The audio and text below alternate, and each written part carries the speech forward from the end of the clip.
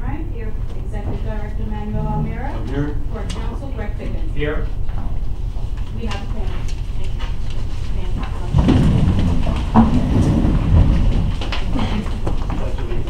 To the flag of the United States of America and to the republic for which it stands, one nation, under God, indivisible, with liberty and justice for all.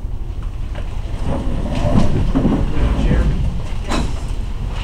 I have a request of the chair. Would you please consider pulling item H10 and placing it prior to the attorney-client session? The Murphy family is here.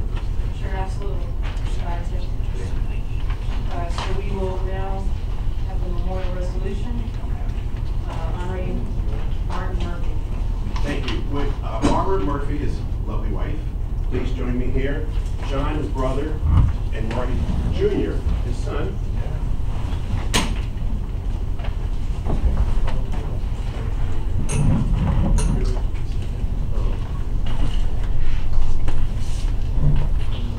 Where's Gary?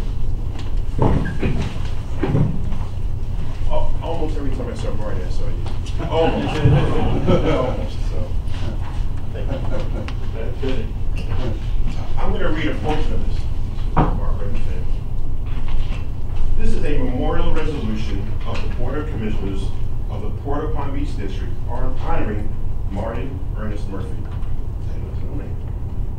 Whereas the Port of Palm Beach District is a political subdivision of the state of Florida, having certain powers as defined in the Port of Palm Beach Charter, Chapter 7081, Laws of Florida, Acts of 1915. Whereas the Port of Palm Beach District from time to time, especially today, recognizes individuals whose humanitarian and civic contributions in particular are outstanding. And whereas Martin Ernest Murphy of Singer Island, Florida, affectionately known as Marty, born in West Palm Beach on October 28, 1940, son of the late Martin Earl and Dolores Kimmel Murphy, passed away surrounded by his family on August 21st, 2019. And whereas Marty is survived by his wife Barbara of 21 years, son Martin Murphy, daughters Mary Murphy, Diana Murphy Hunley, stepsons Chris Graff and Jason Graff, brother John Murphy, sister Ann Murphy Medina, also survived by numerous grandchildren. He was a loving husband, father, grandfather, and friend to everyone. He was lovingly known as Chief to those who knew him, especially his grandchildren. I shared with the family earlier, the family members earlier, the last time I saw him, we were having breakfast one morning, and I was finished first. So what did I do? I paid for Marty's meal. But he was so upset with me. It angered him that I let him pay, but I paid for his meal. And I hear that's fairly common. So Marty always wanted to pay for somebody else's meal and take care of it. As you know, Marty was very active in the marine industry. So we came, on many instances, we had areas of mutual concern and areas that almost crossed paths, especially when we saw our good friend here. But we loved Marty, we miss him, and we know you'll miss him dearly. So on behalf of the Port of Palm Beach Commission and staff, we're honored to give you this plaque memorializing Marty Murphy. Thank you.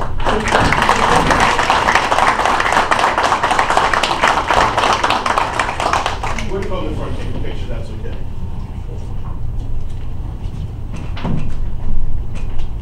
Eric, we're going. Please over here. Let's come in the middle.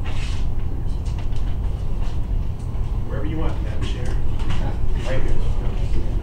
Are we okay? Okay, just squeeze a little bit. Sorry. Sir, you want to get on this side?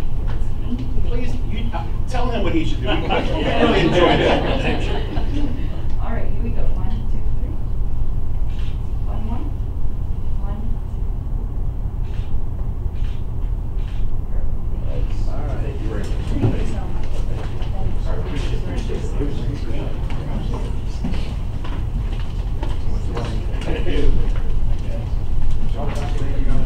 Absolutely. Yes, sir. Thank you, sir.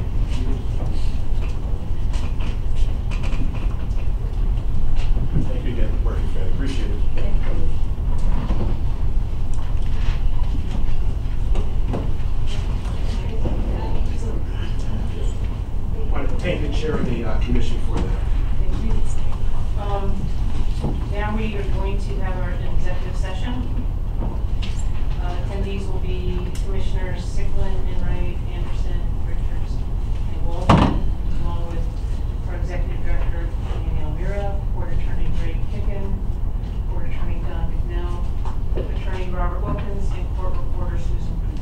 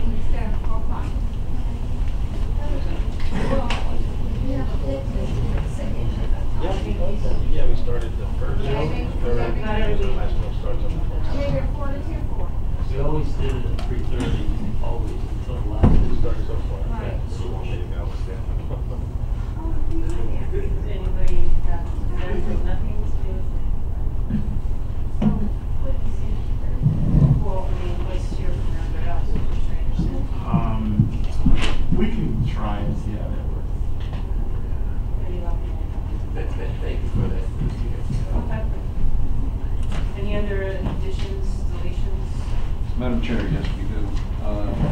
First thing first, we would like to pull H9 for consent for a clarification. Yeah, we have a comment also. Okay.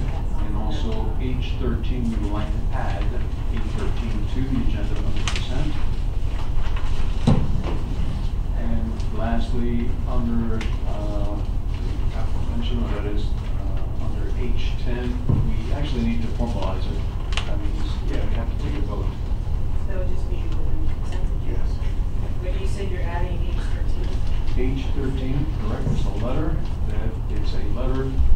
by the board to the Department of Transportation regarding the Creasy grant. And I don't want to get into the same issue that we had before, so it is a board letter that we'd like to formalize and approve before we send it out. It's a letter of support. Did you get signatures? The letter is actually with the folders right now. It's H13. And I sent that out, yeah. Via email. Do you still need signatures? Yes, we do. So The chair's signature. No, I saw. You signed it. You got the chair signature. Whose are you missing? Well, we can have all 5 commissioners, or we can just have the chair, but at least I wanted the board to realize that we're sending this letter on behalf of the Port of Palm Beach.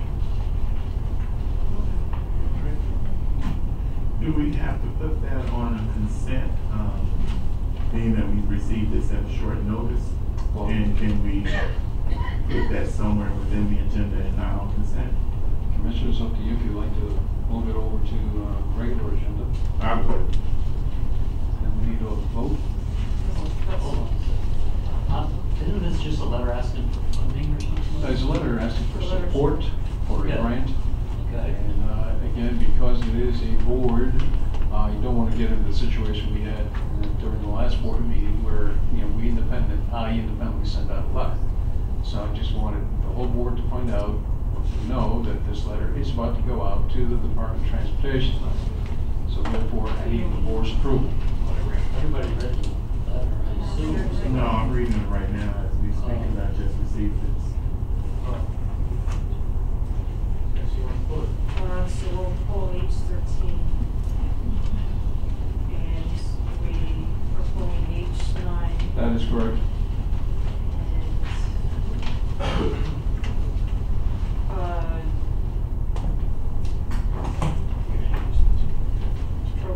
Were we doing the painting RFP? So we didn't get any proposals, I guess? I'm sorry. H12?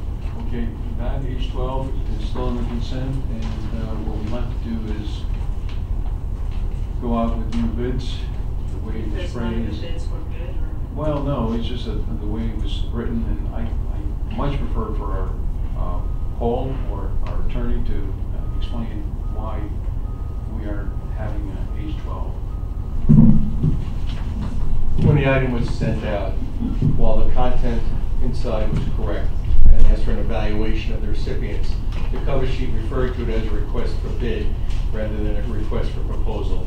So in order to avoid any problems, we would just like to reissue it, basically just changing the cover sheet. Okay.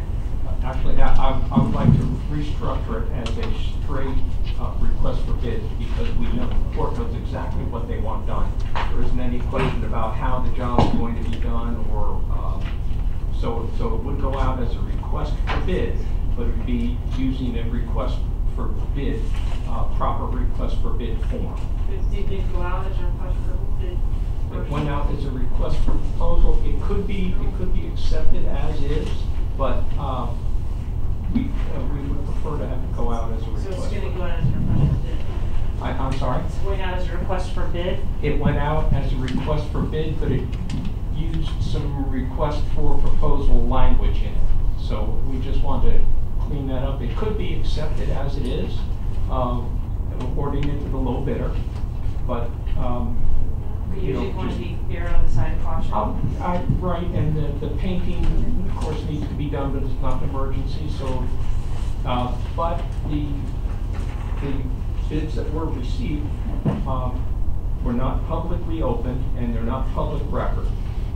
So I just want to make sure everybody's aware of that, and they don't release any of the bids or bid information to third parties, because that has a tendency to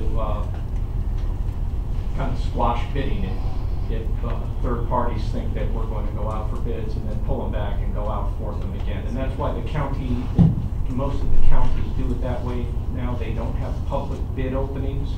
The bids are not publicly open, and the port adopted that practice, and that practice is enforced. So I just wanted to remind everyone of that we don't release to anyone, including other bidders, what bids have been. So did you have any follow-up comment on that? I will follow the board attorney's recommendation. All right, so, we still want to, pull H13? Yes, because for discussion. Okay. So, we want to make. I move that the agenda as modified be approved, which is pulling H9, pulling H13. H13, yes, that's the Do we motion. have a second? Any further discussion? All in favor? Aye. Against? All right. Thank you. Approval of the agenda. So we want to make a motion to approve. So moved. Second. All in favor? Opposed? Move, approval of minutes, somebody want a motion?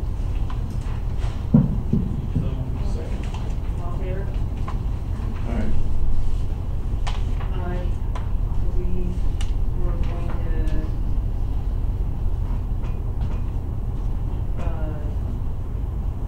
H9? You,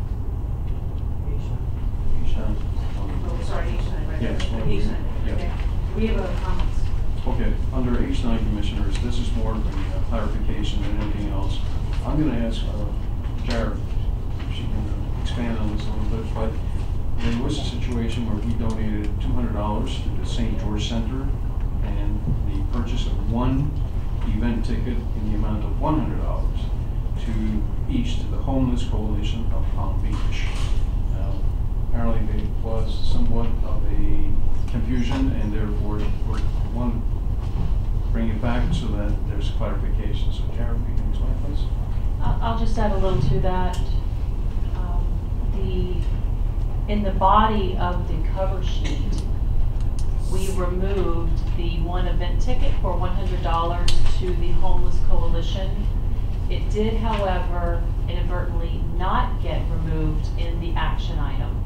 So we will be asking for approval of the $200 donation for St. George's Center, and we will be removing the one ticket for $100 to the Homeless Coalition. Okay. And then there's a public comment on that. Please. Suzanne Crawford.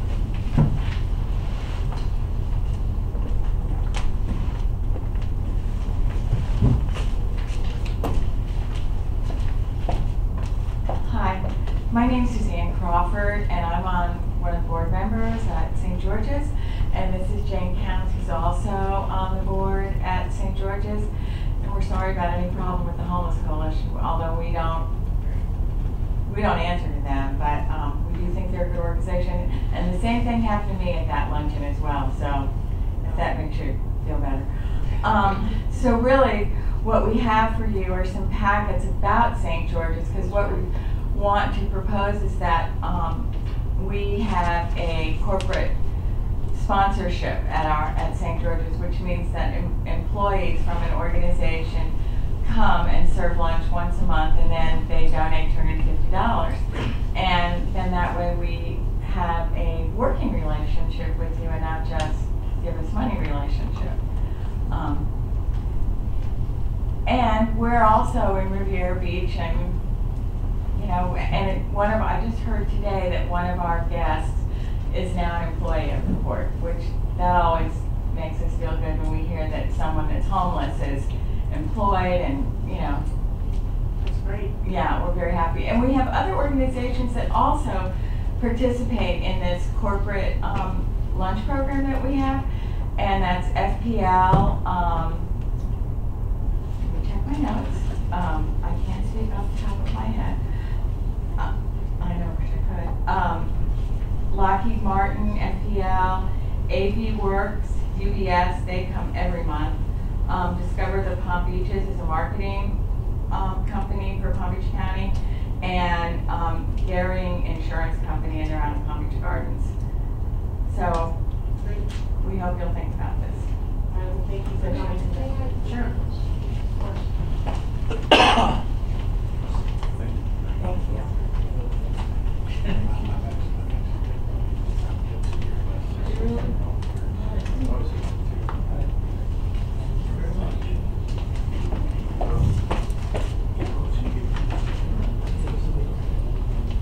Madam Chair, I don't know about whether I gave, I know Blair gave, and I'm there at least once a year with my wife and daughters. It's a great place, so please add me for $100 there. Thank you. I have a question, ladies. Is Cynthia Beckton working with you? Yes. Okay, now, I didn't Forever, think yeah. because I thought maybe you were homeless too from downtown, homeless shelter. So, you can give them $150 also. I mean, it's like, so you're right over there with Cynthia. Yes, we are. Okay, with me. Good. Oh, we'll tell her. She'll be so happy to know that. Or, We already did. Yeah, make it five, make it Did I five. get it? You did. Okay. Yeah, make it five. And I was the first one to get it right. Okay, well then they have a whole five, right? so all of a sudden we did it, that's, So it's 500. there you go. Thank you. Think about the corporate sponsorship. All right. Thank you. Okay, page 13. Okay, for page 13. If you recall, about a month ago, or 2 months ago, we had an outside consultant under Trans Systems. They are working on providing or submitting a grant to the Department of Transportation on the railroad, and it's called Creasy. I believe I'm pronouncing that correct, although you Close enough. yeah, maybe more like crisis.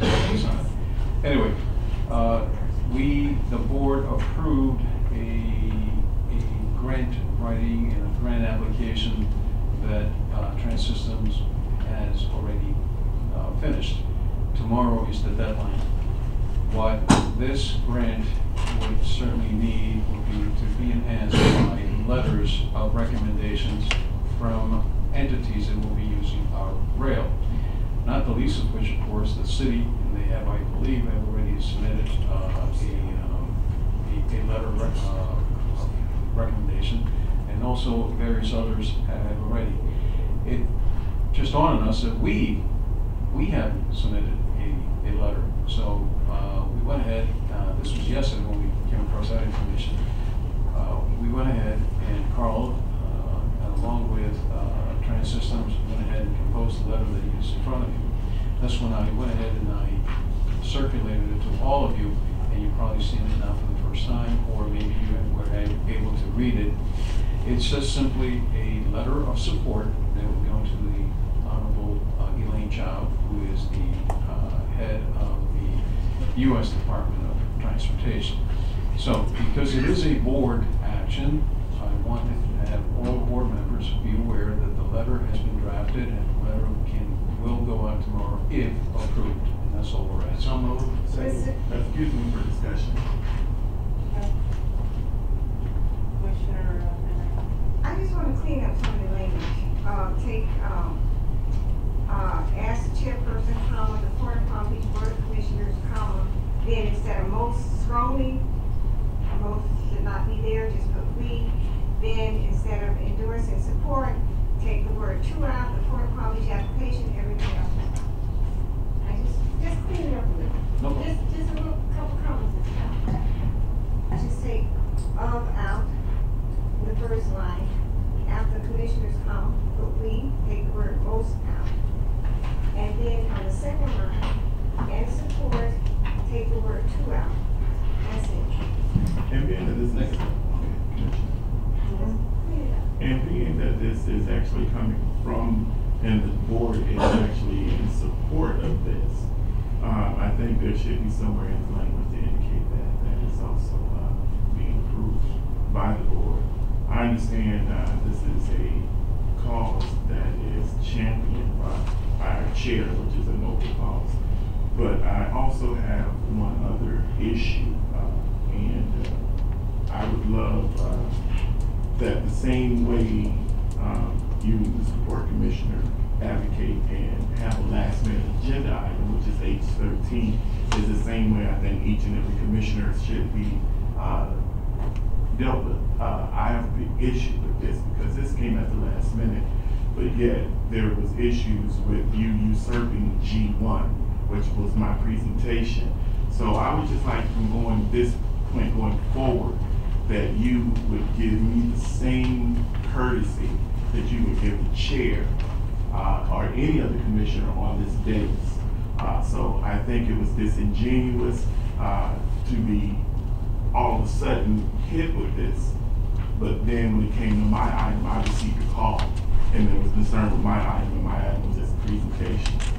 So just for the record, I am really appalled, and I think that was an egregious act that was done.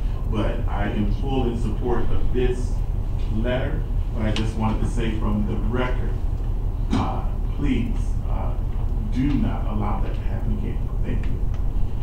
Madam Chair?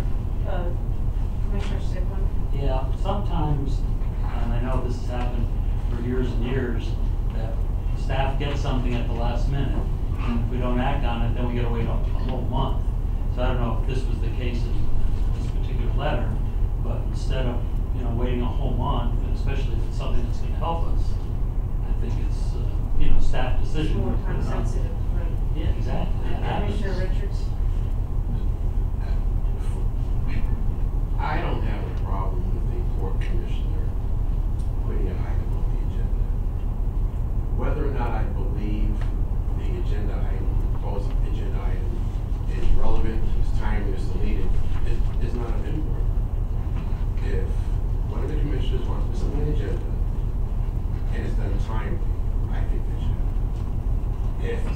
chair wants to limit the amount of time, that's the chair's prerogative, I believe. So I think we should, that should not be an issue going forward. Commissioner Sickle? Well, on that, I think the county commission, basically what happens there, if we want to be different, that's fine. But if we allow myself just to put anything on the agenda that I want without a majority approving it, I don't think that's right. I wouldn't do that. So the county, I think the chair and the administrator basically go over the agenda, and then if there's something that she wants on there, they sometimes will poll the commission. So I don't feel the same as Wayne does, that any commissioner can just stick anything on the agenda they want. That's ridiculous, because there could be, 20 things that. Well, I'm just saying, people could take advantage of that and just start loading stuff on for their own agenda. I agree, and also, I know that you wanted to speak also, but my understanding is it wasn't pulled by you, right? That is correct. So, that's the first issue. It wasn't officially pulled. And I think the protocol should be, that you would at least have a discussion at the commission meeting if somebody wants to propose something for the agenda next month. Madam Chair? Well, I'd like the Well, just two points of clarification. One, we have a deadline of tomorrow. So, as one of the commissioners already suggested, we had a choice either to wait until next November, and that letter would have been mute, and therefore our own board would not have been supporting a grant that we're asking. So please understand that it just wasn't something that we thought about. It's a deadline. That's number one. And number two, with regards to your presentation, I didn't see it. And for now, I'd just like to leave it at that.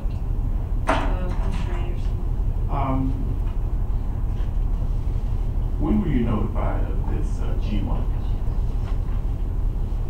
The same day that I called you, which I think was last Friday. That was the first time that you had heard about the presentation for G1 was last Friday. First time I saw it, that on the agenda was on. No, I'm asking if that was the last time it was introduced to you for G1 was last Friday. To the best of my recollection, yes. Okay. G1 was germane and relevant to the charter amendments that we were introducing to the delegation, number one. So it wasn't something that was haphazardly put on the agenda. And I had notified in ample enough time. And if the story really be told, this should have been included in our joint session with Riviera Beach. And this was brought to your attention, as well as a recommendation was told or advised to you that we should have this. Now, since then, the timeline indicated that the verbiage was taken out. So this was already planned. By whom? Well, Not to muddy the waters, and just for the sake of just moving forward, I'm just going to concede, and we'll have this offline, and I don't want to air a dirty laundry, but just for the record, there was ample notification. There was an outreach to the office of the property appraisal. This was negotiated, and this was actually planned, as opposed to another item that just showed up. So this was not, and keep in mind, when I put something or ask for something on the agenda, it is in the best interest of the court. After being notified in our last meetings that our slips are uninsured, and there may be some possibilities down the road for dredging that we may have to absorb, and the viability of the port and to protect the jobs as well as the economic development that we support aid in Palm Beach County. I don't think this was a haphazard item that was placed on to learn about what we might possibly do. Now keep in mind, a motion was already made that we would not tax. This was just an exploratory, just to make sure, because I don't see anybody that made, it just wasn't a good fiduciary act in which, and then was that haphazard, but I digress, but I'll just take this offline. Thank you. Yes. I just want to say two things. First, my understanding for years that I've been here in Wayne and Blair, what normally happens, the chair and executive director and staff, they get together and they do the agenda. Now, my understanding, and I've never had a problem with anyone throwing their own agenda, but what we've done in the past, if there are two commissioners who want something on the agenda, it should be able to go there. I don't see no big deal in all of this. Because at the end of the day, you're going to have to vote for it anyway. Vote it down, vote it up, or not vote at all. So, I don't see all the rigmarole and why we're going back and forth. So the next time if the commissioner wants to put something on, as far as I'm concerned, let them put it on. And I'm pretty sure that if you all want to go hotlining, I'm pretty sure that person would get another vote, because you'll have my vote or you'll have Wayne vote, because he doesn't care if you put it on or not, because at the end of the day we have to vote on it. So I don't think we should even have to deal with this anymore. But with the letter, don't forget, the letter is fine, just put a comma after chairperson, take most out. Let's not get around, most has to come out and put P. So, moving on, maybe it might be good at the next commission meeting if somebody could spend 30 seconds, perhaps more than that, explaining the protocol behind things being on the agenda. Do we follow the county, or do we have our own method? And that way everybody would understand the process. We can certainly bring that back, and I certainly welcome Mr. or Commissioner Joe Anderson's invitation to take this offline. I think he's going to, he and I will have a very productive conversation. So, we're on to G2 now. Yes.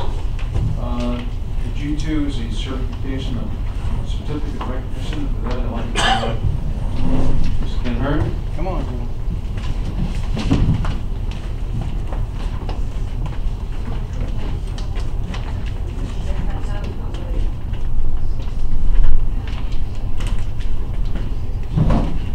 Good afternoon, Commissioners. Item G2, Certificate of Recognition for G4S Site Manager, Major Samuel Berry, someone right here. Major Berry has provided the Port of Palm Beach District outstanding contract leadership and security services for the last 5 years. Major Berry's level of operational excellence and investigative skills utilizing CTV video surveillance systems has saved the Port District, Palm Beach parking, and cruise operations thousands of dollars in false claims. In addition, Major Berry has played a huge role in compliance with the Maritime Transportation Security Act compliance. Major Berry graduated from Glade Central High School and continued his education at Lynn University prior to coming to the port with G4S. Mr. Berry worked in correction for 10 years. Port staff is glad to have Mr. Berry as a co-worker and as a friend. I'd like to say that.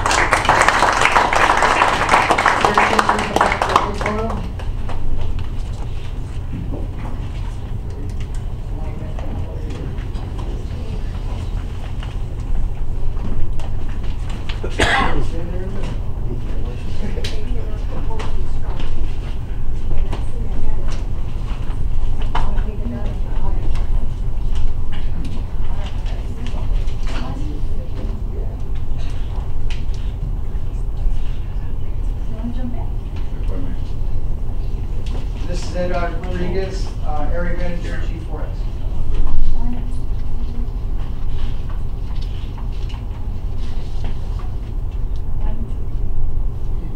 Perfect. Thank you. Don't go up, don't go up, don't go up. Stay there, please. One more. Oh, yes, another one. Got one more person. Yeah.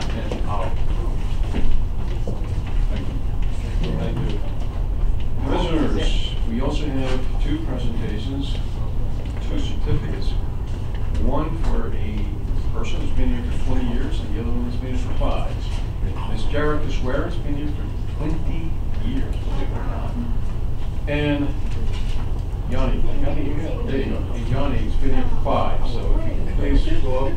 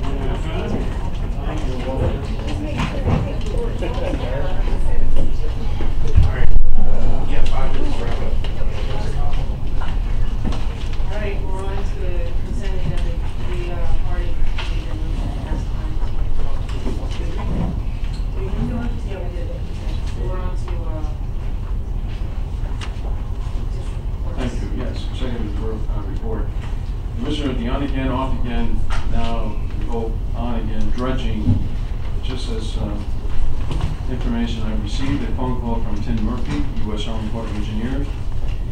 He informed me that the dredge, which was heading to us, had mechanical problems, and as such, they had to go to dry dock.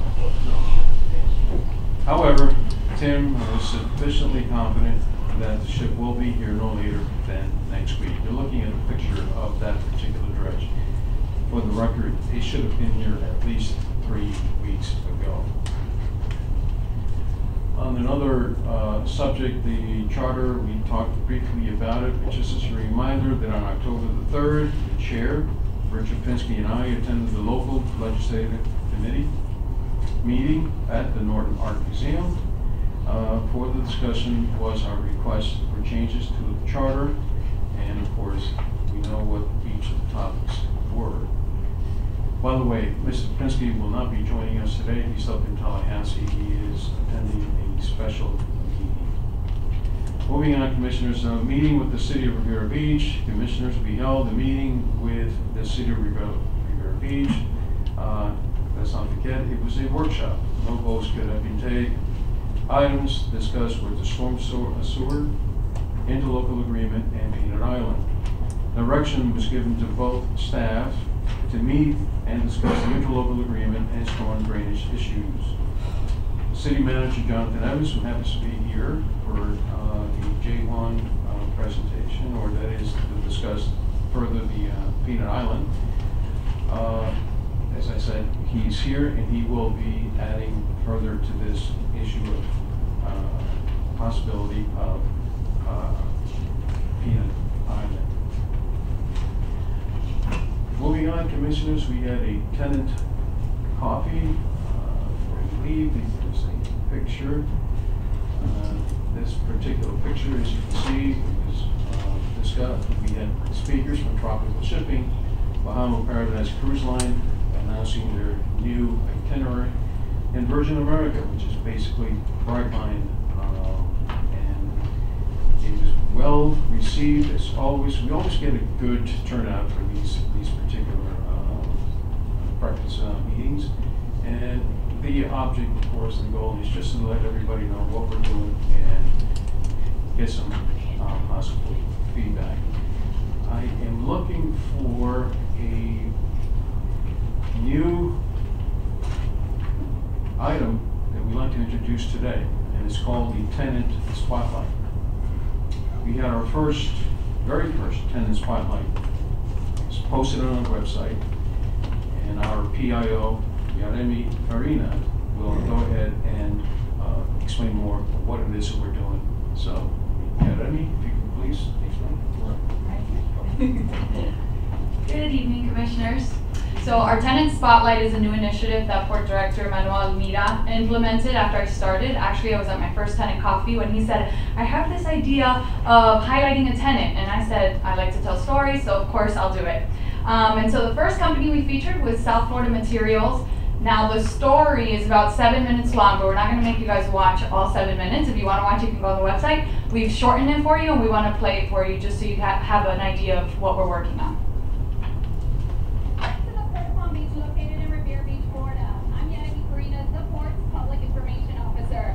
Have you ever wondered exactly what goes on here at the port? Well, from now on, we're going to be giving you an inside look at the businesses operating at the Port of Palm Beach. Our new Tenant Spotlight segment is aimed at better helping you understand the local maritime industry. This month, we are featuring a company called South Florida Materials, which operates the diesel fuel and asphalt terminal located just west of the Sky Pass Bridge.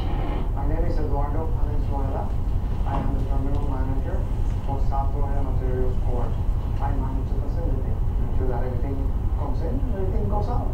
Eduardo Valenzuela has spent the last 16 years operating the liquid asphalt and diesel fuel terminal at the Port of Palm Beach, a location he says he wouldn't give up. Because it's centrally located. This drone video gives you a better idea of what the terminal looks like. The big white tanks are for storing diesel fuel, the capacity for both 150,000 barrels. Then you got the silver tanks that hold the liquid asphalt. All of the tanks combined can hold 200,000 barrels of liquid asphalt. Valenzuela says the liquid asphalt stored in the tanks comes from refineries all over the U.S., and some of the loads even come from foreign countries. The liquid asphalt is used to build 4 refurbished roads under the Department of Transportation. So anytime you drive on 95 or the turnpike, asphalt is what is used to surface the road. Asphalt is also used to surface parking lots, playing courts, and for roofing projects. It's transported to the port by rail car or by barge. This aerial shot captured when a load of liquid asphalt arrived at the port. The name of the barge is the Arcadia. The Arcadia is bringing us a load of asphalt, and as you can see, it is connected to a hose to the manifold, and when they pump through that hose into our piping system, which is connected to our tanks in the terminal, which is about half a mile away. Valenzuela says the underground pipelines that are used to transport the product from the dock to the terminal are tested once a year per the United States Coast Guard requirements. As for these metal pipes in the tank farm, Valenzuela says employees inspect them every day to make sure the pipes are not leaking. Our employees are very well trained in how to safely handle the product. Especially since the temperature of the asphalt can range between 300 to 350 degrees Fahrenheit. After storage, the asphalt is transferred from the tanks to a tanker truck.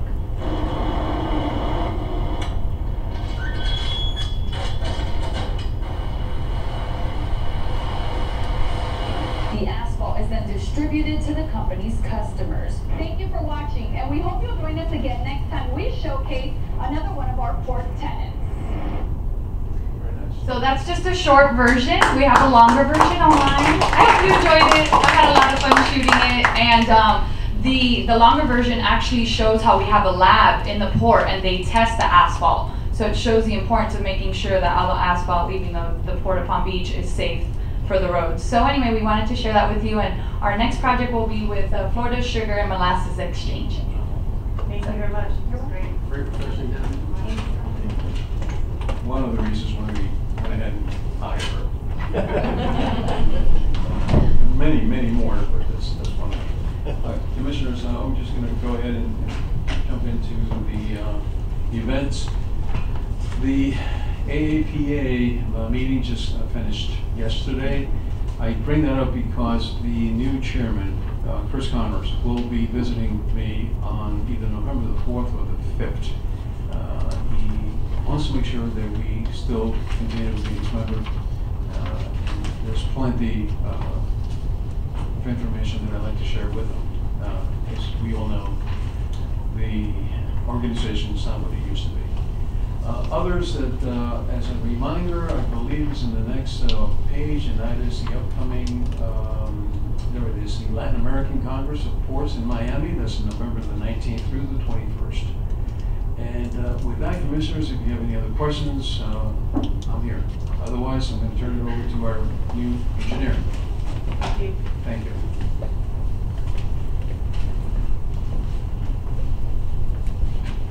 Good evening, Commissioners. First project I want to update you on is the MOB demolition and cargo area. I think you realize that's been held up waiting on FPL. I'm happy to report that FPL has begun switching of power from the transformers to the underground. And as soon as that's complete, we'll be moving on with the removal of the aerial and then start the project back up. One of the things I want you to understand is that this time West Construction, when they started with the delays of FPL, so it's 37 days ahead of schedule. West Construction and project management team certainly should be commended for their hard work and efforts in completing this project ahead of schedule. I'm sure once we turn it back over to them, the same thing will happen. They've also allowed us to use that area for staging and supplies for the Bahama relief efforts. And their billings remain unchanged since they have been working at 89%. I also want to thank Jim Moore with Jacobs, who's been great help to bring me up to speed on this project and making sure I understood all the history as we move forward. The next project I'll update you on is the Berth 1 bulkhead project. This project is moving along well. As you can see, there's a lot more to look at today. We have the sheet piling completed, and the installation of the concrete cap is starting soon. There is work going on that you can't see right now, which is underwater, staging for the rebar hangers, etc. By next week, you'll see concrete going in, and we'll move forward with that. We also have, in the next picture, I think, the prop wash wall that protects Cracker Boy Marina and their vessels from prop wash when our vessels take off and leave from that port, or from that berth, and that is completed also. This contractor did suffer a few delays from being sent out of here when we went to Condition Zulu for Hurricane Dorian, but we expect the completion date to be about September 15th. And I also really appreciate the immediate strong working relationship with Casey Long and the team from Johnson Brothers that I inherited from my predecessor. Next project I want to update you on is quite exciting. We call these girls the Mermaids. They're our subcontractor that did the coral relocation. In 2000, the U.S. Coral Reef Task Force adopted a national action plan, and with guidance from the U.S. Coral Reef Task Force, the FDEP, Florida Department of Environmental Protection, and the Florida Fish and Wildlife Conservation Commission coordinated with the formation of a team of interagency and non-agency marine resource professionals, scientists, resource users, and other stakeholders. This team, known as the Southeast Florida Coral Reef Initiative, gathered in 2003 for the first meetings to develop local action strategies targeting coral reefs and the associated reef resources from Miami-Dade, Broward, Palm Beach, and Martin counties to improve the coordination of technical and financial support for the conservation and management of coral reefs. I'm proud to announce that this month the Port of Palm Beach joined this organization along with our sister ports, Port of Miami and Port Everglades, to strengthen our commitment to the protection of our marine environment, which in part makes Palm Beach the destination it's become. The Port of Palm Beach has an excellent record of environmental awareness, and in the pictures you see some of the coral relocation going on, where we removed over 1,000 corals from bulkheads prior to reconstruction and relocated them to an artificial reef offshore. Next project I'll just touch base quickly on is, if you see the blue area with the yellow in the middle, that is the shoal that's going to be subject to emergency dredging. We did hold the pre-construction conference for that emergency dredging portion of the work here in the commission room, the board room. Unfortunately, we know the delays on the dredge. One of the things that's interesting is our dredging is complicated by the fact that there's really only 2 dredges on the east coast of the United States that can do our kind of dredging. Many of the team professionals from the Corps of Engineers are people I've worked with in the past. It's a pleasure to work with them. Again, they've been friends of mine from previous projects. We will be holding another pre-construction conference November 1st on the primary dredging. This will be about a 3-day project. Then they'll be back in Jacksonville. They'll come back in a few weeks later as part of the regular project to our entire harbor and turning basin. Next one I want to update you on is the proposed passenger loading bridge. You've seen this picture before. When I came on board and started working with ECF Consultants, I recognized that I have significant experience in passenger loading bridges. I actually purchased the first passenger loading bridges at Port Everglades that were ever used to load passenger ships. With that information, the experience I had, I felt it was time well spent that we travel to Port Everglades and look at some of their very complicated loading bridges as opposed to our very simple bridge, and give ECF an idea of what can be accomplished with a loading bridge if it's needed. There was some due diligence we wanted to take along with a few time from the ECF. None of that's going to make any changes without full staff concurrence. So far, it's been a pleasure to work and get to know ECF, and I expect a very close working relationship is going to develop quickly with them. My goal is to come back at the next commission meeting with a work order for ECF to move forward on the design of our new passenger loading bridge. Briefly, just in closing, I want to thank the Port Staff and Port Commission for welcoming me to this position. I look forward to a long and rewarding relationship with this great team. I feel lucky to be involved with such a dedicated group of professionals, and I hope my experience and knowledge makes a noticeable contribution to the board. Thank you very much. Thank you. Richard Kinsey's Not here. actually going to be stopping by just a few minutes away, so when he comes, we can maybe hear from That's him. fine. Perfect. In the meantime, we'll just go to commissioner reports. Does anybody have anything to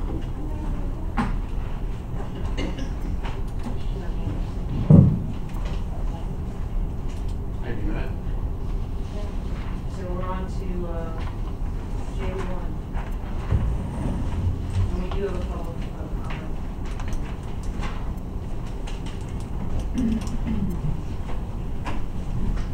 Good afternoon, Commissioners. Item J1, Peanut Island update.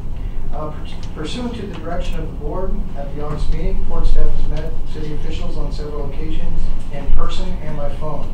In addition, Port staff participated in a City of Riviera Beach workshop on Saturday, October 5th, to answer council member questions concerning Peanut Island. It should be noted that immediately following the August meeting, Port staff was notified by county parks officials that they would not be participating in a competitive proposal as requested by the board.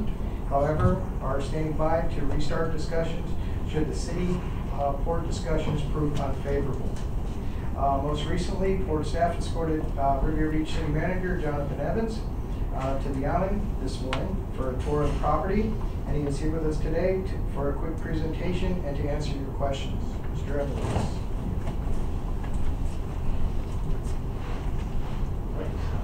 Good afternoon, commissioners and members of the public.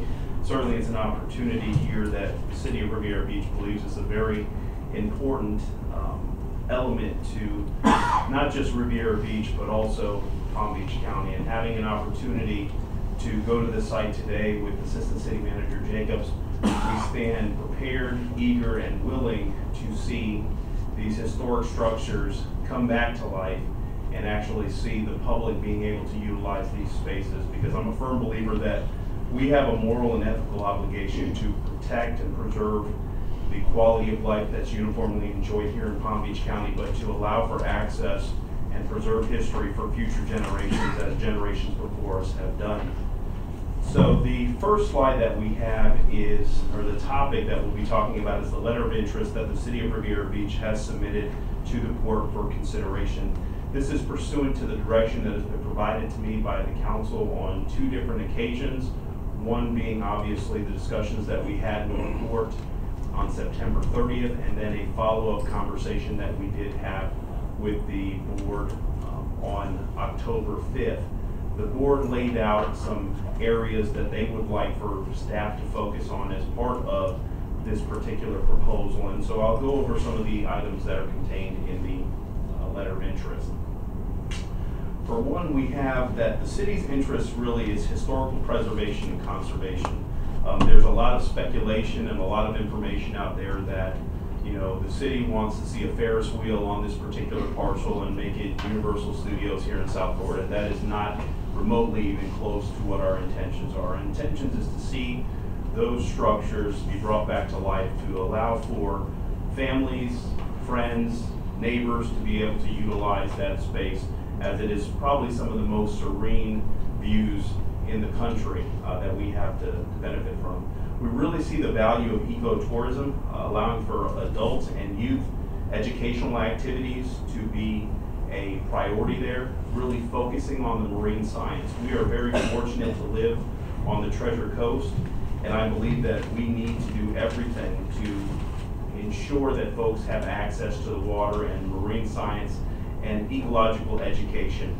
The Lake Worth Lagoon is like no other water body throughout the country, for that matter. People travel here from all over the world to spend a couple days with us, to be able to dive under the Blue Heron Bridge or snorkel around Peanut Island. So it's an immense opportunity that I believe that if we work together to promote and to educate and to inform and advocate for ecotourism, it can certainly be successful. We do want to see passive recreation. We want to see weddings, nature walks, opportunities for people to be able to spend a couple hours on an island without having to jump on a plane and go through customs and go to another country. I see that there is copious amounts of opportunities where folks can have a beautiful wedding on an island and then go over to the Riviera Beach Marina, where we'll work out a favorable agreement for them and they can utilize the banquet area. But there's not many places that you can go to experience a tropical oasis here in your backyard. And so we certainly see that there is a lot of opportunities to better promote and to better utilize that space. The next element is looking at the opportunity to commence negotiations to reach an agreement to see the 4.3 acres and 36 acres that are currently under the auspices of the county merged. The city is interested in being a long-standing partner and has the capabilities and wherewithal and experience to be able to work not just on the 4.3 acres, but actually work on the 36 acres that the port and the county have an agreement with. So we certainly are interested in that agreement, and from conversations and information that I've researched, that the county does want to see that, or that the port does want to see those two elements fused. Also, we would begin researching grant funding opportunities for the restoration of the facilities on the island. We've had a couple of internal conversations with grant writers that are poised and ready to assist, and we're looking for other opportunities to work with other agencies that are willing to move forward in the same direction as the city. I envision that in the event that the port wants to partner with the city to move this particular item forward, that we will have a staff person that will be assigned that this project will be a project that they will monitor on a daily basis as to what's going on, tracking grants, making sure that we're coordinating if there's fundraising events, communicating to both the port on activities that the city's planning or what the city's doing, and vice versa, informing the board and administration. And this particular position would reside in the city manager's office and be a critical piece to making sure we move this particular item forward. We also will begin the conversations with our state and federal lobbyists to see if there's opportunities on the state and federal level for the purposes of historic preservation, for any monies to make some improvements to some of the site, and to effectively help us breathe life back into this facility. If we continue on, one of the things we do want to aggressively pursue partnerships with our private sector folks to assist in the renovation of the Coast Guard Station and the Kennedy Bunker. I really do believe that once folks know that it's the intent of the port, the city, and whomever else to see these facilities come back to life, that we will get support. Right now, it's one of those things that people are not acutely aware of, but once the conversations happen and there's a unified front to get folks involved, I find it hard to believe that here in Palm Beach County, one of the most diverse and one of the most affluent counties in the state of Florida, that we will not find a situation where people would be interested in assisting in this endeavor.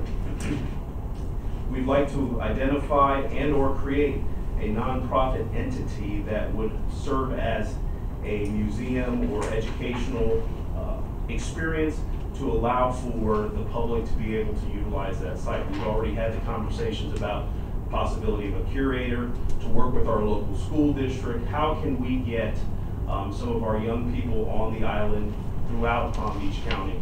I think there's a profound opportunity to work with the school district. Some of these young people will never put their foot on an island until they're an adult and they go on a vacation.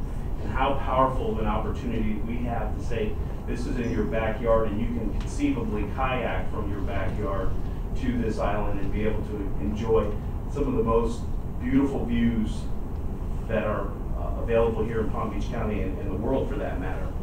We also would like to discuss economic development opportunities with joint or mutual benefit to work with the port on your expansion endeavors. We know that the port desires to grow, and we want you to grow, because the more product that you move out of this particular port, the more jobs you create, and we still want you to continue to move up on the ladder to be able to get state and federal funding. So we understand that, and the board has not identified specific parcels, but I would hope as part of the due diligence period we can have that discussion. I've had some good conversations with some elected officials that understand that the port's success is the city's success and vice versa. And we want to see continued growth and activities to happen here, because you are paying above minimum wage, you are paying livable wages, and so it's important for us to continue to partner with you all to see those goals accomplished and ultimately move the number of Riviera Beach residents that work for the port. We'd like to create a business plan, a pro forma, and operational plan. I know one of the things that were identified in the agreement is that the county was to provide you with an operational plan with respect to what the big picture elements are and a recreational plan. We're in the process right now, and we haven't even had our first meeting with respect to a overall recreational master plan. And if the board would indulge the city to participate in this process, we would like to incorporate that analysis as part of the overall scope, because I think if we had consultants that are, and the consulting company is ACOM, I believe, if we have folks that focus on recreational activities that come in and take a look at the island and look at all the parks throughout the county and say, what is unique about this? How can we utilize this in a space that brings the community together? And understanding that we want to be good neighbors to all the surrounding communities. We want to protect the serene, quietness and the peace and tranquility that a lot of people enjoy. But it's such a benefit to have some activities on that island. And so we would like to incorporate that in the overall master plan for the Riviera Beach parks. And this same firm is working with Wellington and other communities to look at parks master planning.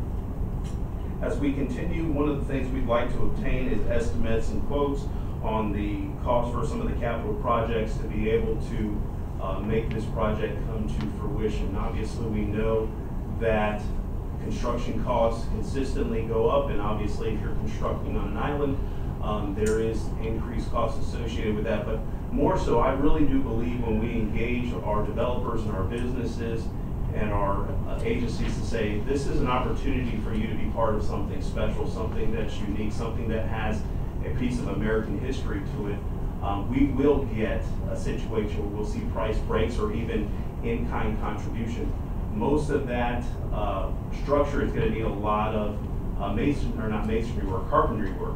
So it's going to be significantly cheaper than your traditional construction. So we anticipate that there will be partners and folks that will come to the table. I've fielded a lot of phone calls of people that are interested in the event that we're successful in being able to move forward, that they would assist and participate.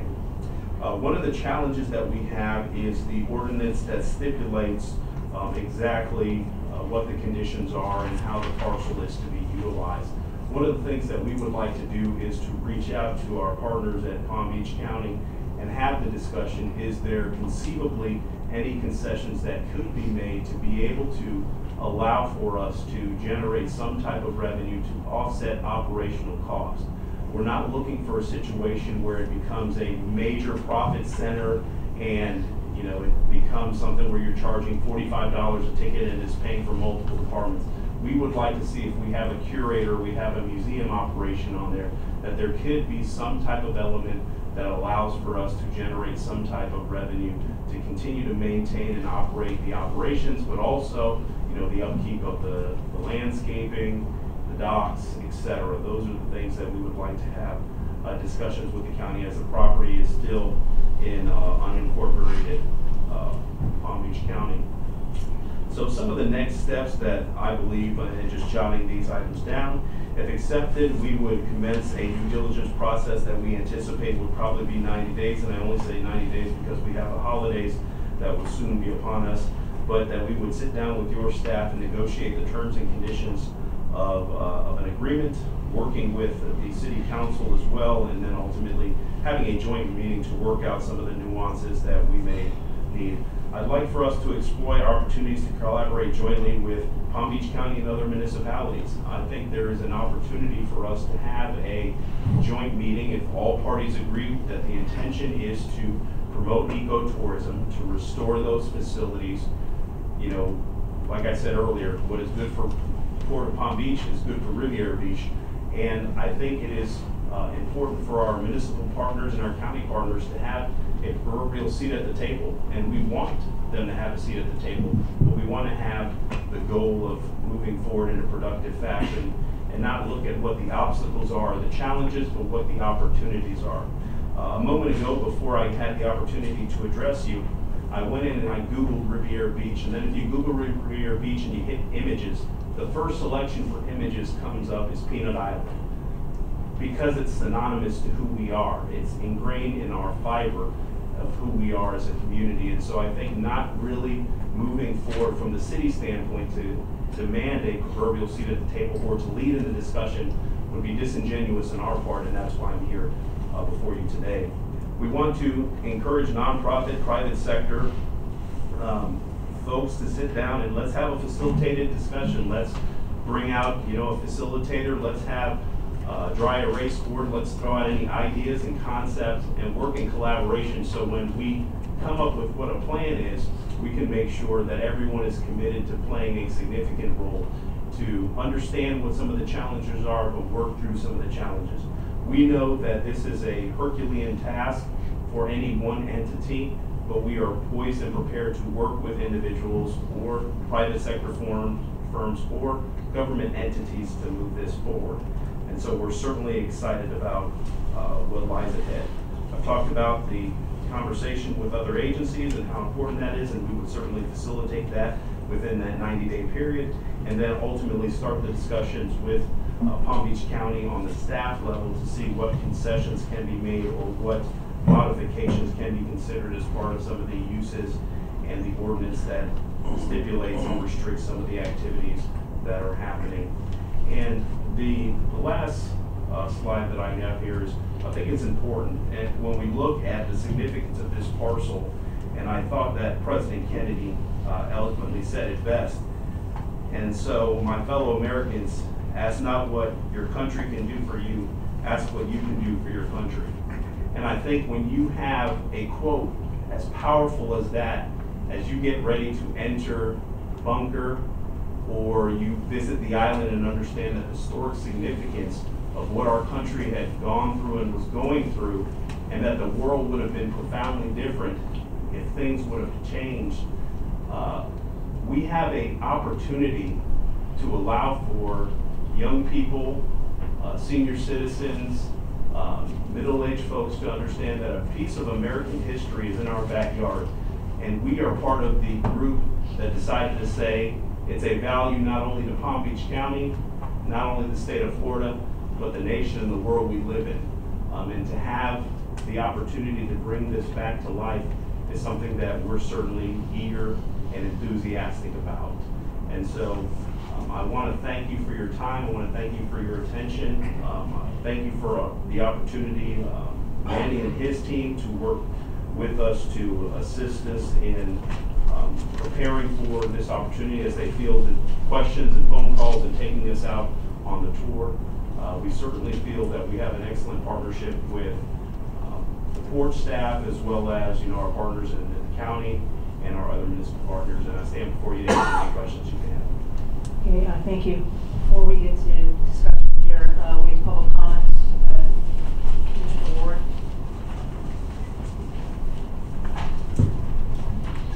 Good evening. Gerald Ward, 2135 Broadway. An impressive presentation to follow. Going to be hard. Peanut Island is your largest acreage single-purpose asset. Take a look at it. It's big. It's a material management disposal area, which used to be called spoil areas, but it's a 24/7, 365 day a year facility to keep your prime purpose of maintaining navigation depths. You can dump spoil in there any day of the week, all year long. And we need to keep that in focus, that that's its prime purpose. So don't let any of these negotiations with lower level governments, the county or fine or others, color the fact that you need to adhere to its prime purpose. It also has potential for further bulk cargo uses. It has the requirement that maybe containment, make sure that it does not impact the intracoastal waterway. We're having sediment problems that have been partially solved by the aggressiveness of fine to provide mega yacht and LCL depths all the way up to 20th Street. So we also have the protrusion to the southwest corner, which is a navigation impediment that needs to be addressed. As far as lastly, the presentation by the city, Mr. Evans gave you a lot of things to focus on, but they need further discussion. There is numerous things that can be done for profit and public benefit, which is what you need to consider in any of your additional items on this. Thank you. I'm sure everybody has some comments. I wanted to start off 60 days ago when we had this discussion. We asked that anybody, whether it's the county or the city of Riviera, provide us with a proposal, and the county, of course, stepped aside at that point. What we have here now is a letter of interest. It's not a proposal. It doesn't have a lot of details, in my opinion. And in addition, there was the discussion of land, perhaps land being available for us. I don't see that at all. So it's a wish list. I mean, there's no doubt that Peanut Island is a gem for our county. I consider this to be very disappointing because there's no specific details. It's just kind of what you would like to maybe do. That's my view. Yes. Yes, I feel the same as you do. I thought you were going to come back with a concrete swap, which you said last time you were here, that you have land all over the place and you'd find something to swap us. And also, you came up with this 36 acres when we never, ever, since I've been here, ever talked about doing away with the 36 acres. Ken, what 36 acres is it? 36 acre parcel, basically this side on the east side, coming down. And in relation to Mr. Ward's comment, this is the spoils area that we will maintain no matter what. Right. So, I've been in touch with some people that are involved at the county, and I'm still in favor of basically just, I don't want the port to spend any more time on this. I just would like to see the county come in, take it as is, and I just feel very comfortable that what the county has done with Peanut Island so far is unbelievable. So all we're talking about is the bunker, no other land, and the county is willing to just take it and get it done. That's what I favor. And I appreciate the city's interest, but I think that even if the county takes it over, that the city and the port will still be able to put some input in and make sure it comes out as a top flight entertainment area. Commissioner Richards? Thank you, Madam Chair. So, Mr. Evans, are there any conditions preceded that you can share with us to the city taking over control, conditions preceded such as funding? That's obviously the 20-ton elephant in the room. With respect to that and the other items articulated, is that as part of any process of property acquisition, you go through a due diligence phase and then you go through a proposal phase. From the board standpoint, we were not in favor of putting out all these different concepts and ideas as far as here's where we anticipate the grant funding to come from, here's where we anticipate the parcels that we've identified. That would be stuff that we would work through as if the board wanted to entertain the possibility of negotiations to bring back those options and more specificities. To be able to go through the process to put all that information together, to be able to provide you a all-out, all-encompassing proposal, there's still a lot of outstanding information that we need to be able to obtain. The cost for construction, how permitting will do. Will the county conceivably look to making some concessions on some of the zoning or some of the stipulations in there? From our point is when we talked about what the city cash-wise can bring to the table, the board definitely did not necessarily want to assign monies to be able to say, here's 150 or 200,000, but they were inclined to accept, taking on the operational expenses associated with that, with the understanding that we've already talked and had conversations with grant writers to say, in the event that we're successful in obtaining some of the grant funding to do that, that the board would be more inclined to accept the matching that would have to be the cash that comes to the table. So there's a lot of nuances and things that would still have to be worked out, but as far as a full-fledged, this is the amount, this is the terms and conditions, obviously legal still has to do a lot of research, planning and zoning would still have to do a lot of research. Our intent was to say that, hey, we're interested, these are some of the elements that we want to better develop and come to the table. And honestly, we would love the phone call from the county to say, Riviera Beach, let's have a conversation and discussion as to how do we bring this facility to life and what are you willing to do or what are each party willing to do. But the conversations haven't gotten to that level yet. And that's my next point. Why, you mentioned this is a Herculean task, and I think we all agree. Why go after this land as opposed to letting the big cousin, the county, go after it, and then because of its location, proximity to the city, enjoy the benefits? Is the work, the effort, time worth having the title as opposed to having access to it? Well, herein lies some of the challenges that we have, and I've heard this from multiple residents, is that, for instance, Phil Foster Park is a park that's owned and operated by the county. But I can tell you that there's copious amounts of time where residents call and say they don't have access to that particular park. And they can see from where they're driving by that there is opportunities for them to go in there and park. There's a situation also where, you have Ocean Reef Park, that's another county park, and the operations there are different than the city operations. So this was an opportunity when the discussion was happening with regards to do we maintain or keep the facility open.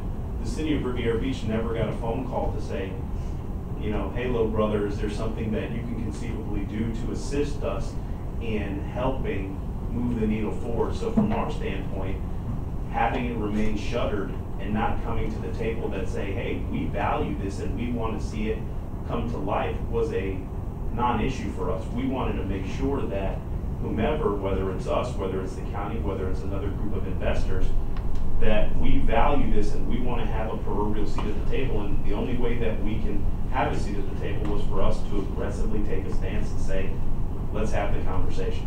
If having had this conversation, if 2 years from now you look up and the bunker bunker and the Coast Guard facility are up and running, and there's a county flag, and Riviera Beach residents are utilizing it daily, would that be a disappointment to you? How much would it be a disappointment? No, it wouldn't be a disappointment to me, but for the city, I think we want to make sure that whomever is the entity that operates it understands that we want to have a proverbial seat at the table, whether it's the operation, whether we can have a say where our residents don't have a situation where they kayak up to a dock and they're turned away. And this was the only way to ensure that we have a community that in some cases has never put their foot into sands on our beaches or accessed an island. And how powerful would it be for them to be able to get that opportunity? And it's incumbent upon us as a city to fight for those opportunities for our residents. So that's how we saw it, as this isn't our opportunity to say, if there's nobody that is willing to say, let's lead the charge, we're willing to grab the flag and run it as far as we possibly can. Yeah, two very quick and very brief comments. I've said this before, I'm only at one vote, but I don't want us to get confused and think this is a land swap, guys. You know, of course it'd be nice to get land, but our goal was to find an entity that will take care of the facility for the public benefit. My goal, and I really hope our goal at the end of the day, I hope our decision is not going to hinge on whether or not it's going to give us 1 acre, 2 acres, or 3 lots. I mean, we currently have lots near the port that we cannot utilize, and they really do need to go to a housing authority, a community development department, so affordable homes can be built for residents of the city. Let's not predicate and confuse this discussion that we must get land. I would love to have free land as well. That's not the goal here. So let's keep that in mind, please. And I say to this property, I sincerely appreciate the city's effort. This is and the station to give significant considerations. Thank you.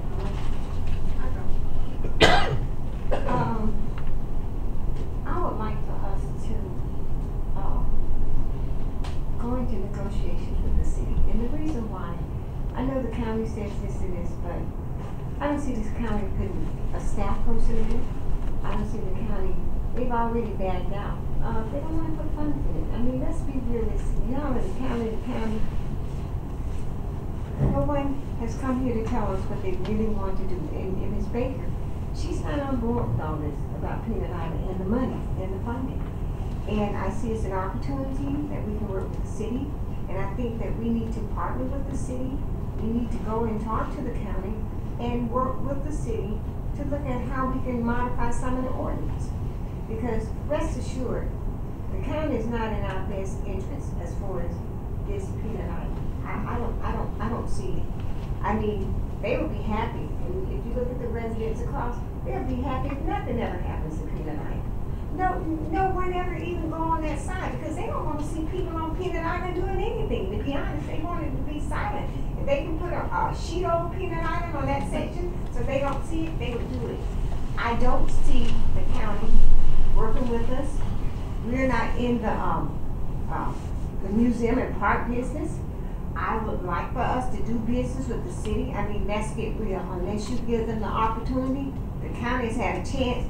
Every time we come up here, the county's gonna do this. Where are they? They're not gonna do a doggone thing. Let's get real. And as far as the committee with the county, they really not interested in us even having one person in that bunker, near that bunker, because they don't want to hear the noise, they don't want a restaurant, they don't want all of this. And let me tell you something too. When this ordinance was done, and the business with the county, it was done years and years ago. We had different county commissioners. A lot of them think differently than the folks did years ago. There are a lot of things that we need to work with the city with to modify some of these changes. And I'm pretty sure a lot of the county commissioners would agree with us. Because when they made the vote years ago about no restaurant, all this other stuff, I think it passed maybe by one vote. When they were talking about Peanut Island. So we need to wake up, get real. The county's not going to put any money into it. And we can wait and wait and wait. We'll be here next year. All this written, forget it. I'm done. Commissioner Anderson? Okay, first of all, I would like to thank Ms. Evans. I thought that was a very good presentation, well thought out, and it actually delineated about the direction and what needs to be done. And I've attended several meetings, and going back to our previous tenants, and I'm a firm believer. We were very patient, we waited, and as I said in the audience, with the previous, as we didn't know who we were doing business with, but we allowed that whole process to work its way out. So, and also, and I thank Mr. Ward for his comments. I think we can simultaneously operate the disposal or area in which it was indicated for the dredging and for the material, as well as the Kennedy bunker. And I think you said something that was profound, because I was one of those individuals, me and my wife is a city commissioner, and we were turned around when we tried to access the park. And that's something that should not happen. And this is done on a weekly basis. So I don't think we need to kid anybody that this does happen. And second of all, I think we owe it to ourselves on this board and in the audience to attempt to leave this place a little bit better than once we found it. And yes, it's dilapidated, yes, but it has such a rich history.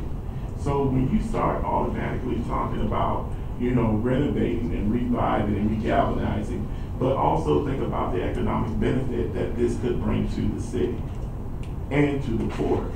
And I don't think we left from our joint session saying that land swap was the only direction. I think it was an option. It wasn't the only direction.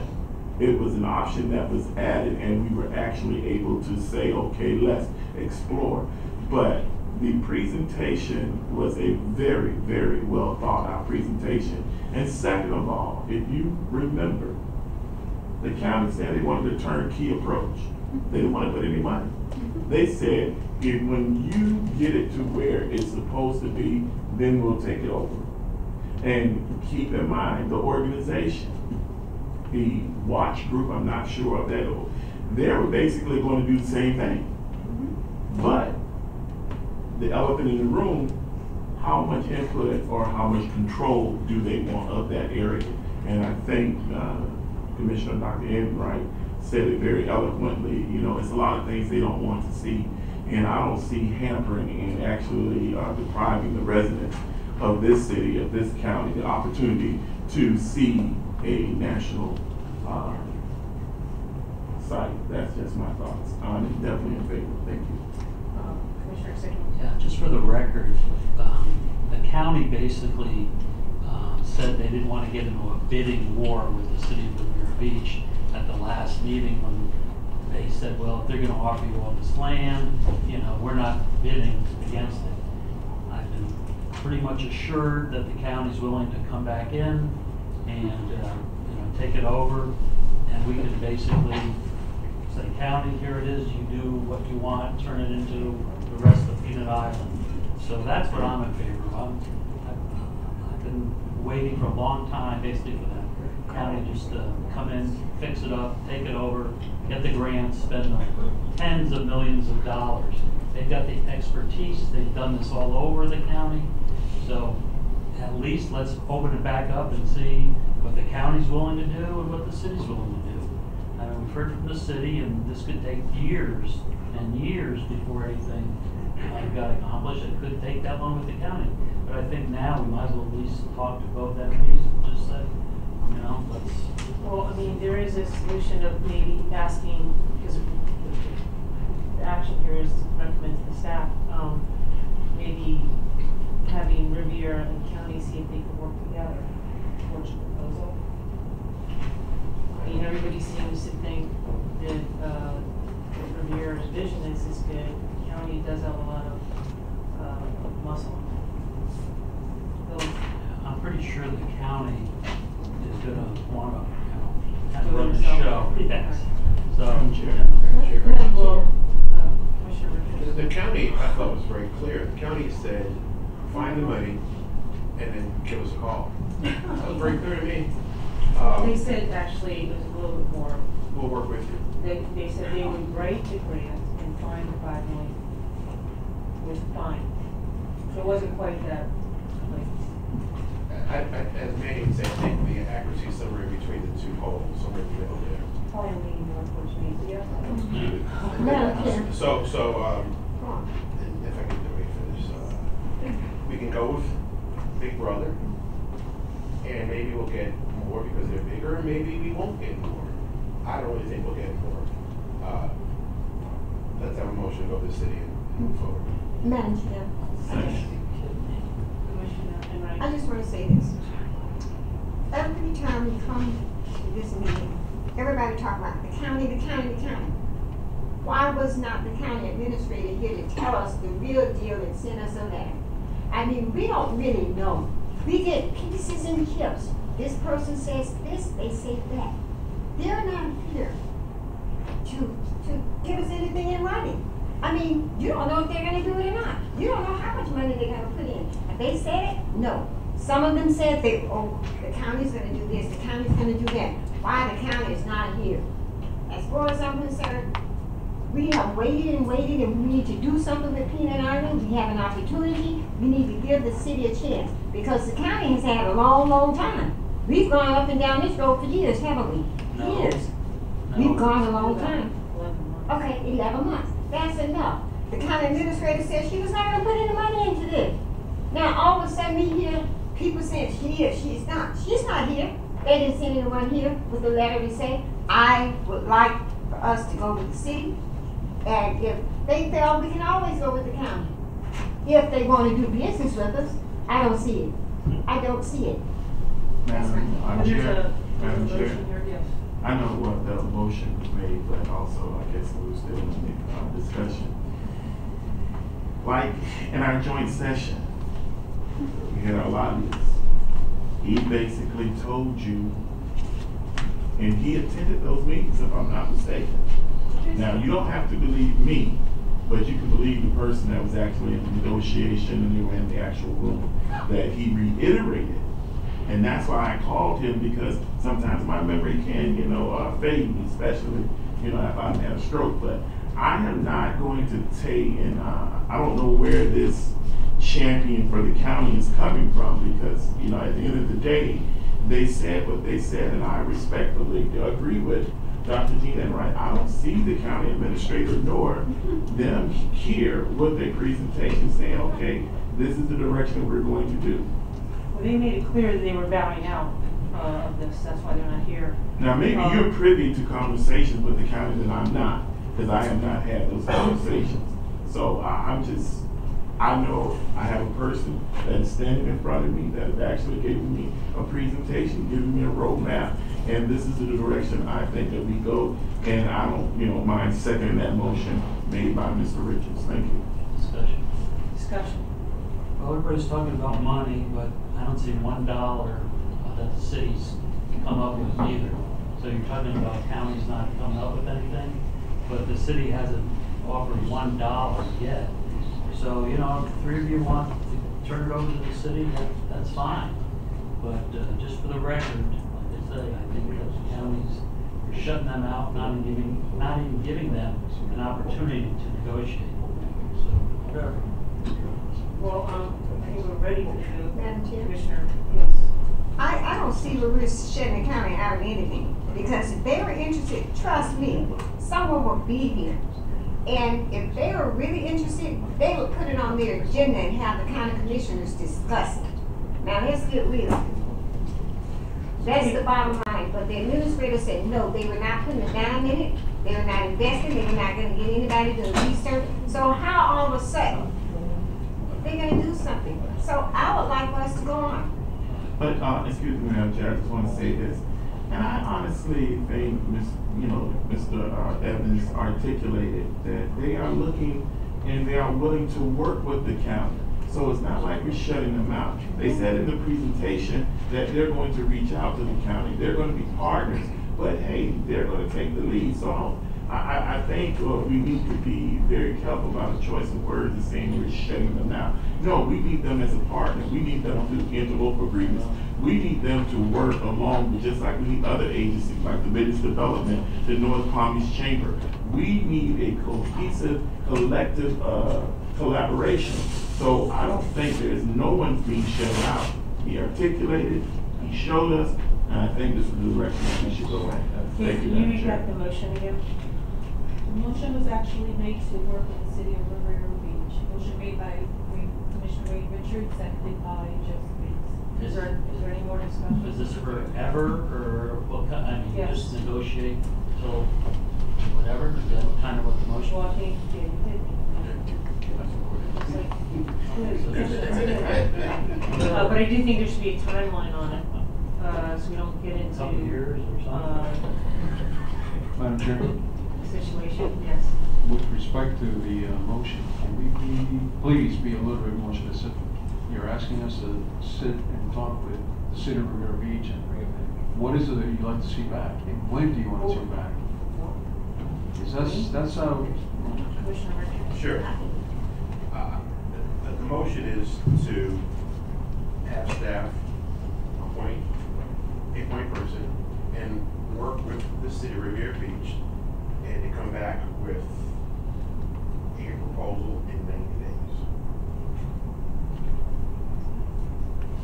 So that motion, Commissioner Anderson, you seconding that? I second that, but I wanted to make sure and maybe ask Mr. Evans, because holidays are upon us, so we're looking at Thanksgiving, and so I wanted to. I understand that, but if you allow me, do you believe that 90 days may be sufficient enough, or 120? Because we are doing the holiday season and staff does take off, and I don't want to put an undue burden on staff, knowing that they may be scheduling vacation, holidays, and whatnot. So I wanted to be realistic, and I don't want to set anyone up for failure, not our staff as well as the city of Riviera Beach.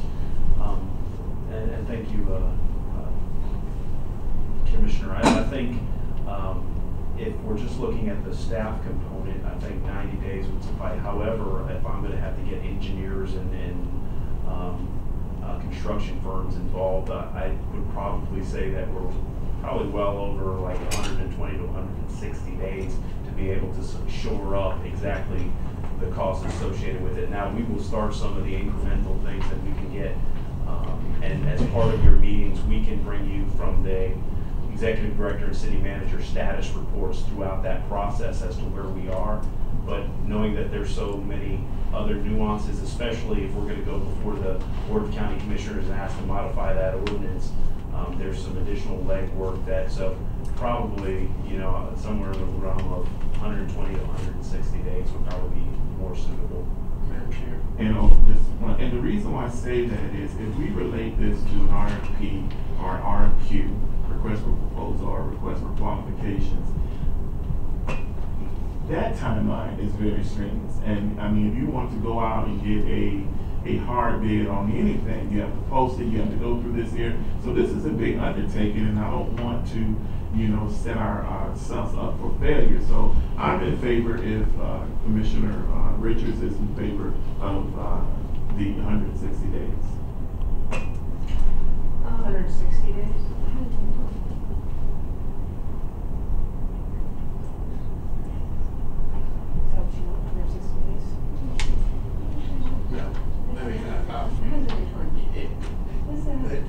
The city manager said 120 to 160. Let's be timely. Let's be diligent. Let's take the minimum time. So I will modify my motion to 120 days, and I will ask the staff, please put this on the agenda, and the staff, please give us monthly updates on these. So I have amended my motion to 120 days with our staff giving us monthly updates. And I will second. I'm sorry, would this be exclusive negotiations? No, I'll leave it where I left it. The county says they're not going to talk to us in the city, so that's up to the county. So I'm saying that we should work with the city. And if the city brings in the county or somebody else, that's up to the city. I'm concerned with the ordinance and modifying that because we need to work with the city to bring it to the county, and that's going to take time for them to put it on their agenda and all of that, and let them discuss it. So, I mean, that's going to take a little while too. And I would like to see our staff, when you come up with modifications that you all are interested in doing as far as the ordinance, I would like you to bring that back to us and let us hash it out and talk about it. Have a small discussion, but then we need to be able to support them also when it goes to the county. I would not like to see them come up with changes and modifications and then we don't support the city. So when they go down to the county, we have to be 100% backing them. We should not hear, oh, well, we don't want this and that. So I'm hoping this board stands behind our decision today. And when they come up with the ordinances and whatever they need to do, because remember, they have other parks, like the Marconi Park, and they're doing all sorts of things. They have a restaurant there, all sorts of things. Now, we can do some of the same things too on Peanut Island. So, take in mind, and it's done, it's not, they're not making money off of it, you know, some big company, but it's generating funds to keep the park going. So we need to work with the next. Okay, motion is appoint staff to work with City of Riviera 120 days monthly updates. Seconded by Commissioner Anderson. All in favor? Aye. Opposed? No. Nay.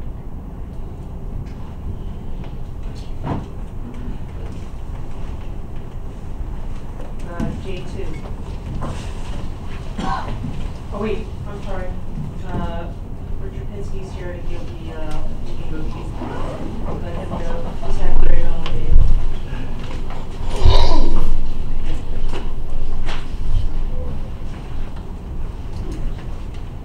Chair, Commissioners, Richard Pinsky, and just back from Tallahassee. Flew in on my car. The local bill, I believe, is being published today, tomorrow? Today. Tomorrow. My apologies. Tomorrow. Okay, so we get a hard copy of the newspaper. I'm going to cut out our ad. Then it gets affidavit from the paper. We take that to our bill sponsor, Matt Wilhite, and he takes it to bill drafting in Tallahassee. Then we go through the process and sausage is made, and pretty soon a bill number comes out. Hopefully in a couple of weeks we'll have all that done, and then we'll actually begin. When that happens, the bill gets referenced to a committee. It will be the local infrastructure committee, and I understand all 5 of you have volunteered to come to Tallahassee for the local bill hearing. That's good news to hear. But I would like to have a commissioner. Well, I don't know yet. Bill has to be referenced, so it probably could be first week in January. I mean, the opening week of session in January could be second week in January, but it would be, seriously, it would be good if everybody went. It would be great if it was the week of Palm Beach County days and whatnot. So, but that's what we're angling for now. I have no feedback. No one seemed a tree falling in the forest. There was no one that I spoke to that had anything to say about the bill.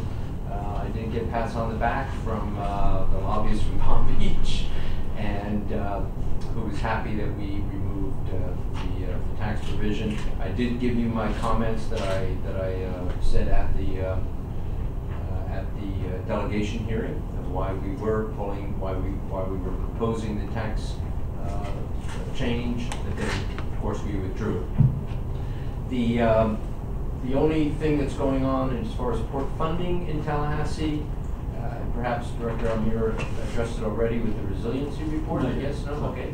That sea level rise naturally would be impacting infrastructure at ports. So there is some discussion, we not just the FSTED money, but there is some other pots of money that either in the FSTED pot or in some pot, they are thinking of proposing an increase in what that bond allotment would be, so ports could begin to, what infrastructure would be needed should sea level rise impact berths, seawalls, etc. That would presuppose that the port had a resiliency plan and had anticipated what could happen. I think Mr. Littlejohn did the report. So he would be a typical person that you would bring on as a consultant to say, what should the port be doing for hardening for the next 20, 30, 40 years? And with that, I'm happy to answer any questions. Yeah, Richard, could you explain to me that I know the bill got watered down, and the majority of us were hoping that the millage would pass, but I understand by Palm Beach, they whatever we usually ask for, but I never really got an answer why the City of Riviera Beach opposed it. Did you ever find out from their lobbyist or why that happened? No, but I probably left the building right now. He actually, Jonathan Evans showed up at the meeting. He did not submit a card. He's the only one who showed up. I had a brief conversation with him when he did show up and asked him what he was doing there. He said he felt, in talking to his elected officials, felt as though it would be a negative impact upon the residents, the taxpayers. I explained the average cost was probably somewhere between $20 and $25 per household. And I said the impact of the port being down after the insured money comes in, and after the state kicks in whatever they're going to kick in, and we have plenty of examples of that being woefully inadequate. At best case scenario, according to our port staff, the port would probably still be operating at maybe half operation level, and we would need some funding to get back up to full operation.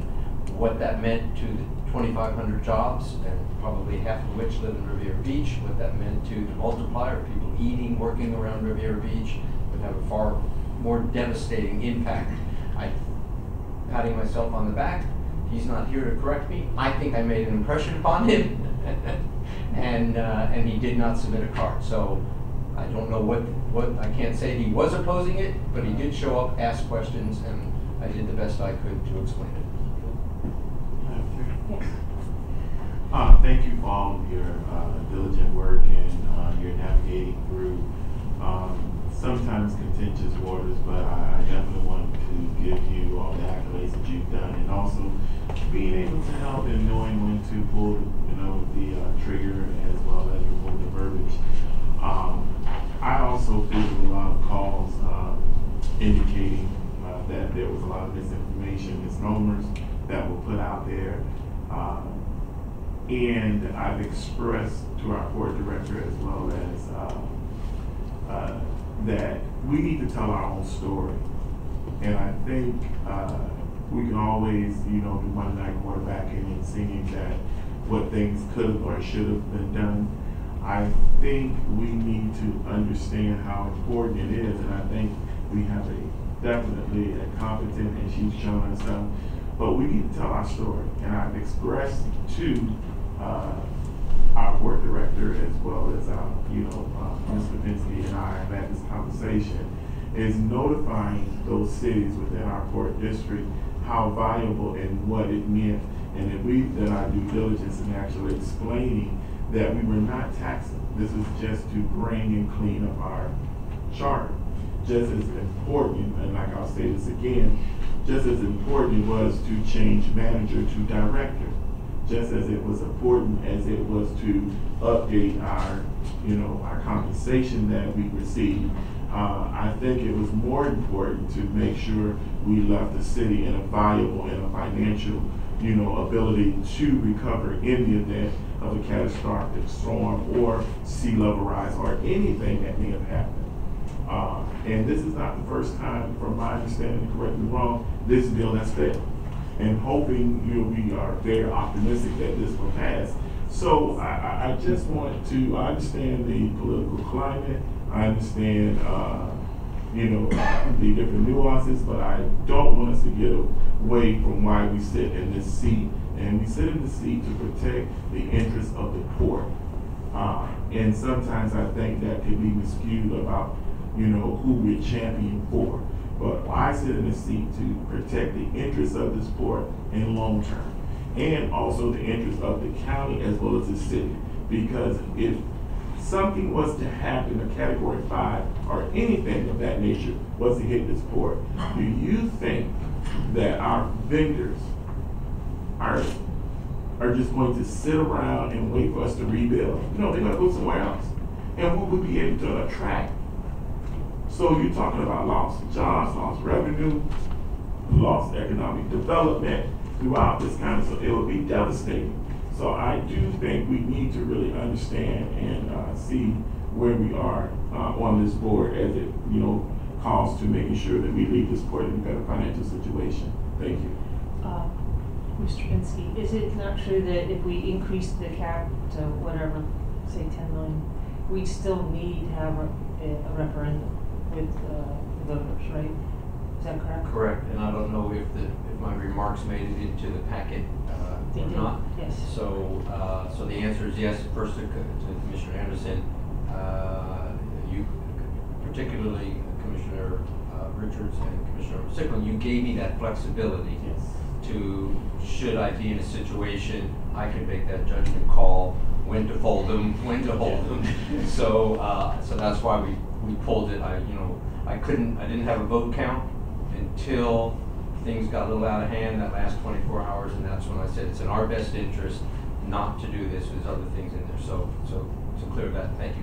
But yes, and part of the remarks was the reason why it's never come up was because after the cap was put on in 1974, simultaneously was the change in the Florida Constitution that said a special district would have to go to referendum, which we tried to explain and make that case. But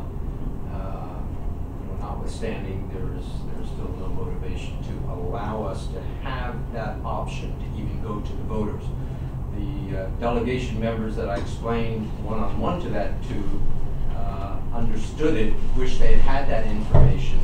By that time, things were just out of hand. But had they been told that side of the story, that all we wanted was the option to take it to the voters, it would have been a different result. But by that time, the water was too muddy.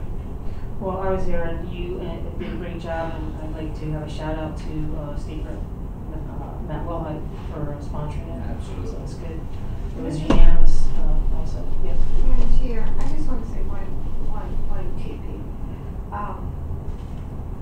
One, as far as taxing, I don't see where we can have a tax. And the reason why I say that is because we are a district. And being a district, and we're not countywide, it makes a significant difference. You'll be very shocked how one person would have a fit if their taxes went up $5. And the folks across the street don't have to pay the $5. I mean, you see the Port St. Louis, a good example. I think it was $3 they had to pay in order to get the trauma center, to have a hospital with a trauma center.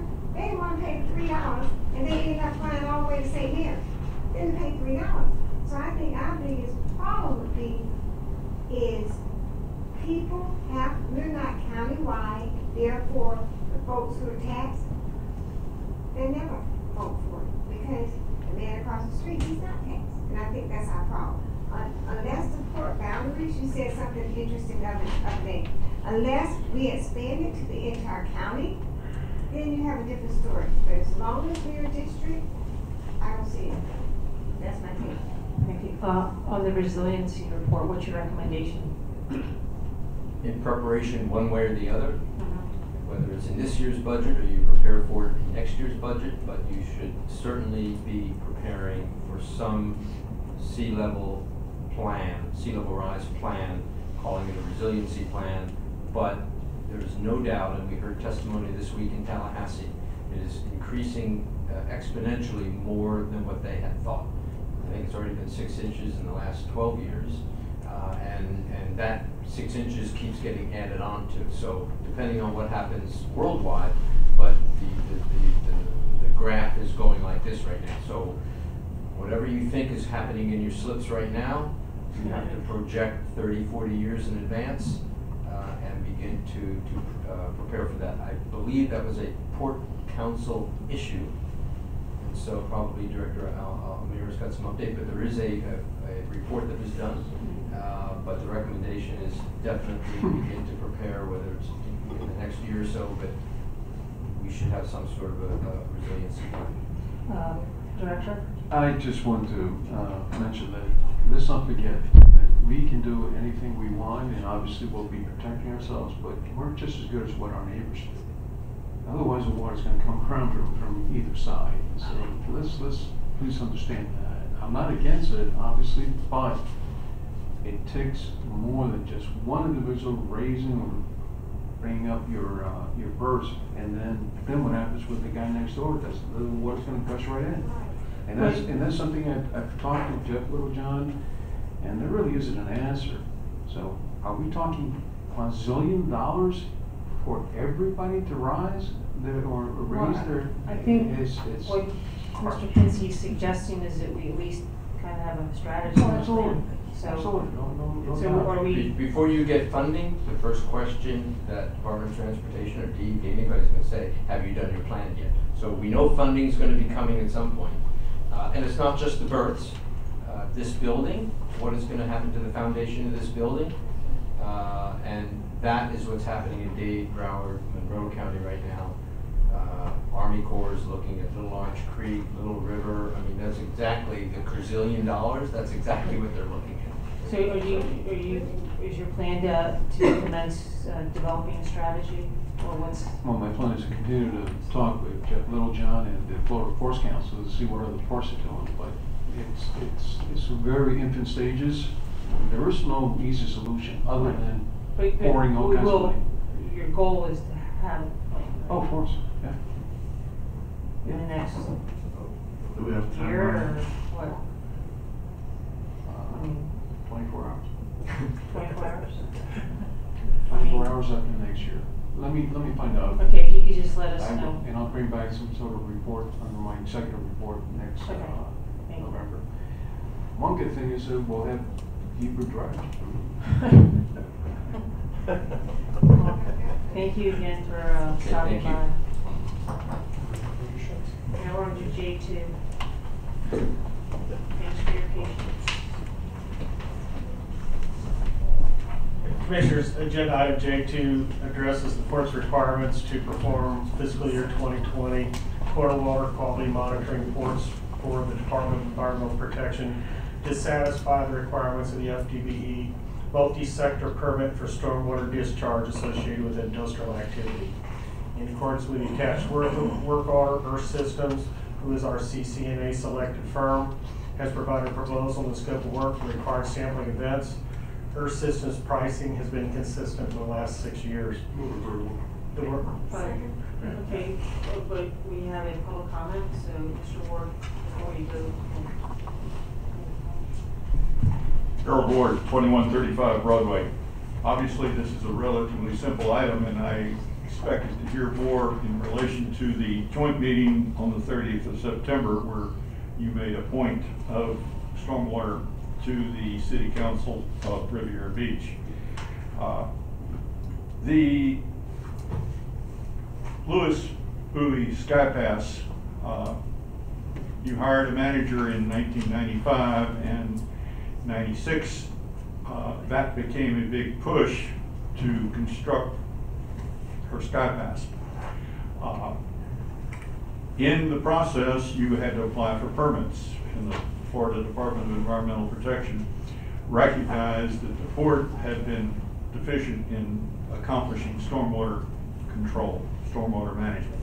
So there was a study done, which I had at the last meeting, and resulted in permitting, and it had to address the discharges from the port, and you basically have Riviera Beach Heights, which was connected up back in the late 60s with an outfall through the port, and that's all the high-level residential and some industrial to the west.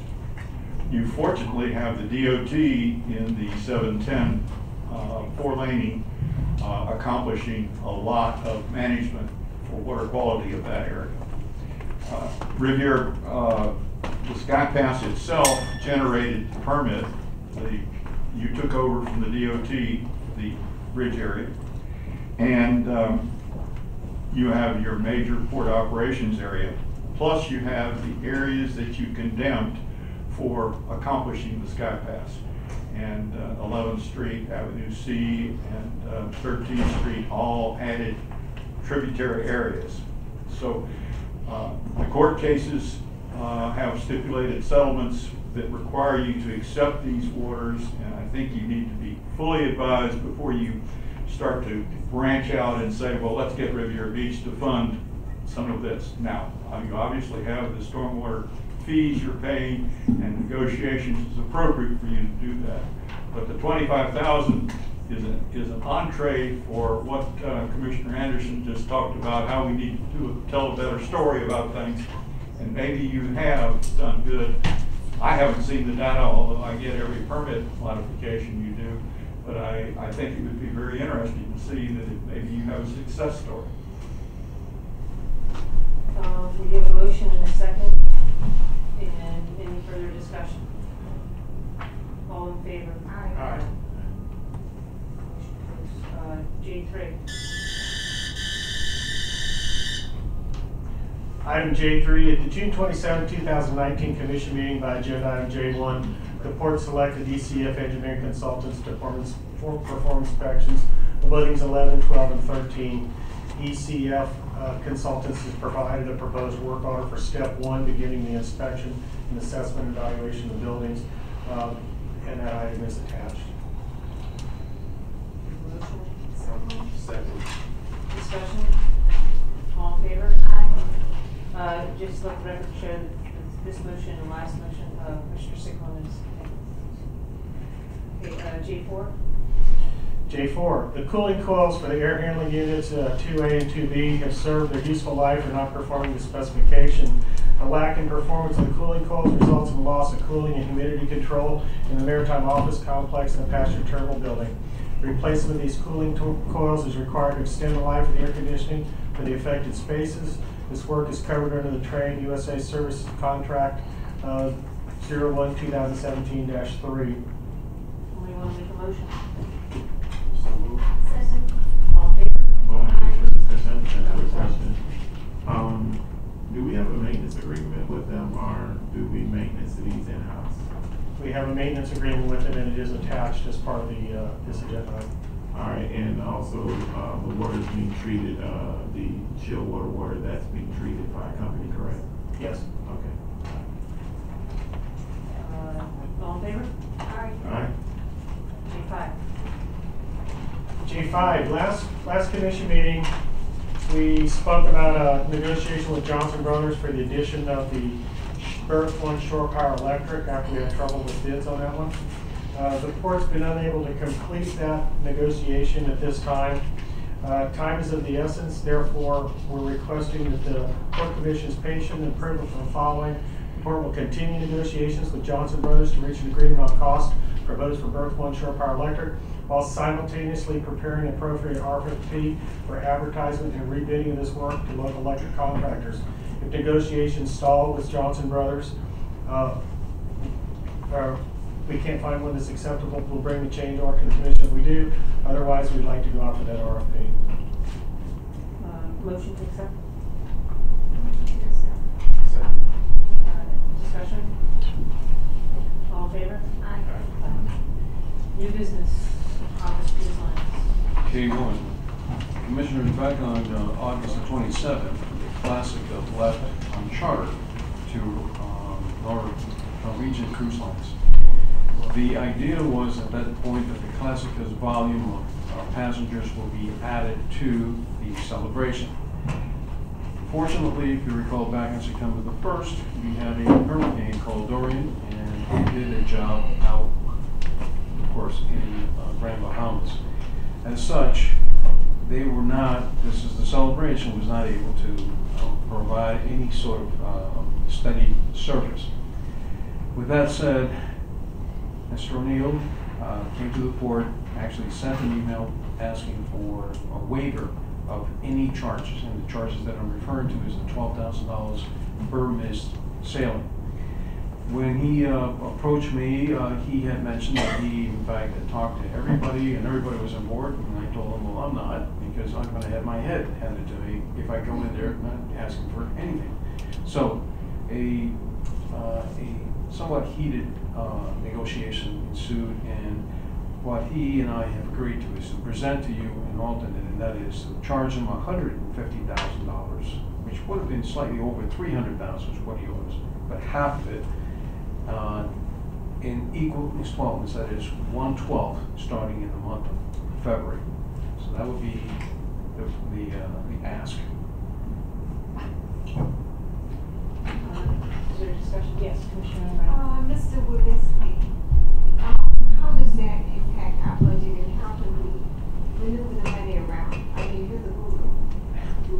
Our revenue for the fiscal year that it covers would be dropped by about $200,000. The $150,000 would be recorded as income, and we would just set up a receivable collected over 12 months. But our income would drop by the $200,000 at the board's discretion. Now, my question is, don't we give them something for marketing? Can we swap it out or something? The marketing contribution we make is based upon a passenger count. So when there's no passengers sailing, there's no marketing contribution paid. Now, but once it starts selling, and they have started selling, then how would that impact us? I mean, if I would work with their CFO, and the monthly amount could be deducted from the marketing that we pay them rather than swapping checks. It would be a matter of what's most convenient for them. Okay, so the 150 that we're giving up, we can absorb that in such a, now you just said it was 200. Could impact us. Yeah, their total at 12,000, as the executive director said, is slightly over 3. Depending on the exact count, it's somewhere about 320, 330. So if we collect 150, we'll be dropping our income by about 180,000 at the board's discretion. Now, can we make it up somewhere else? I guess you said there's a lot to make up. I can't commit on what kind of revenue we can generate next year. I understand. Commissioner Richards. Thank you, Madam Chair. Man, I know we did speak about this, but let me ask this question. The missed sailings, please confirm, the missed sailings are not solely hurricane based, am I correct? No, missed sailing, of course, is Classica being relocated to another port, Seattle. And do we know whether relocation to Seattle was purely humanitarian? No. Or do we know whether they charged for I do not know, but obviously they won't move a ship from here to Seattle without their privy making money. So let me ask you this, and I know we passed a measure that provided them some level of relief, because the thought, when Neil said the thought was, by going down to one ship, the passengers from the ship that would be gone would go on the first ship and there'd be no net loss. Correct. So we had quite a bit of consideration and discussion, and we passed a matter to provide some level of relief. So that is not happening, and they're now proposing something else. No, if I may, if you recall, the celebration could not go back to Freeport literally for about 3.5 weeks. As such, no matter how many bookings they would have had on Classica, they basically had nowhere to go. And therefore, that's one, again, he was asking for a waiver of all 27 sailings. And that's why I simply want to understand what sailings were missed because of the hurricane. Of course. Roughly. Well, it had at least 18. The sailings at the Classica missed. No, not the Classica. The Classica was 27, but the celebration only went back to Freeport twice until the regularly scheduled began, last Saturday or so. But is the ask for greater relief than the missed sailings because of the hurricane, or is the ask solely related to the missed sailings because of the hurricane? It's basically, the ask is, his thinking was, commissioners, that as a result of not being able to sail on the celebration, he felt that there was no way that he could put Classica's volume on celebration. As such, it's a roundabout way of asking, hey, we weren't even sailing, therefore, please waive the entire charges. To which, as previously mentioned, there was no way I could have come here and made that request. So is the answer generally yes? My understanding is related. Is that regulated? Is that correct, Paul? With respect to the celebration and humanitarian efforts, our agreement with them does not allow us to bill them $12,000 a day. We can only collect the $12,000 on sailings where they're charging passengers. So there is, so there's nothing. That's a big.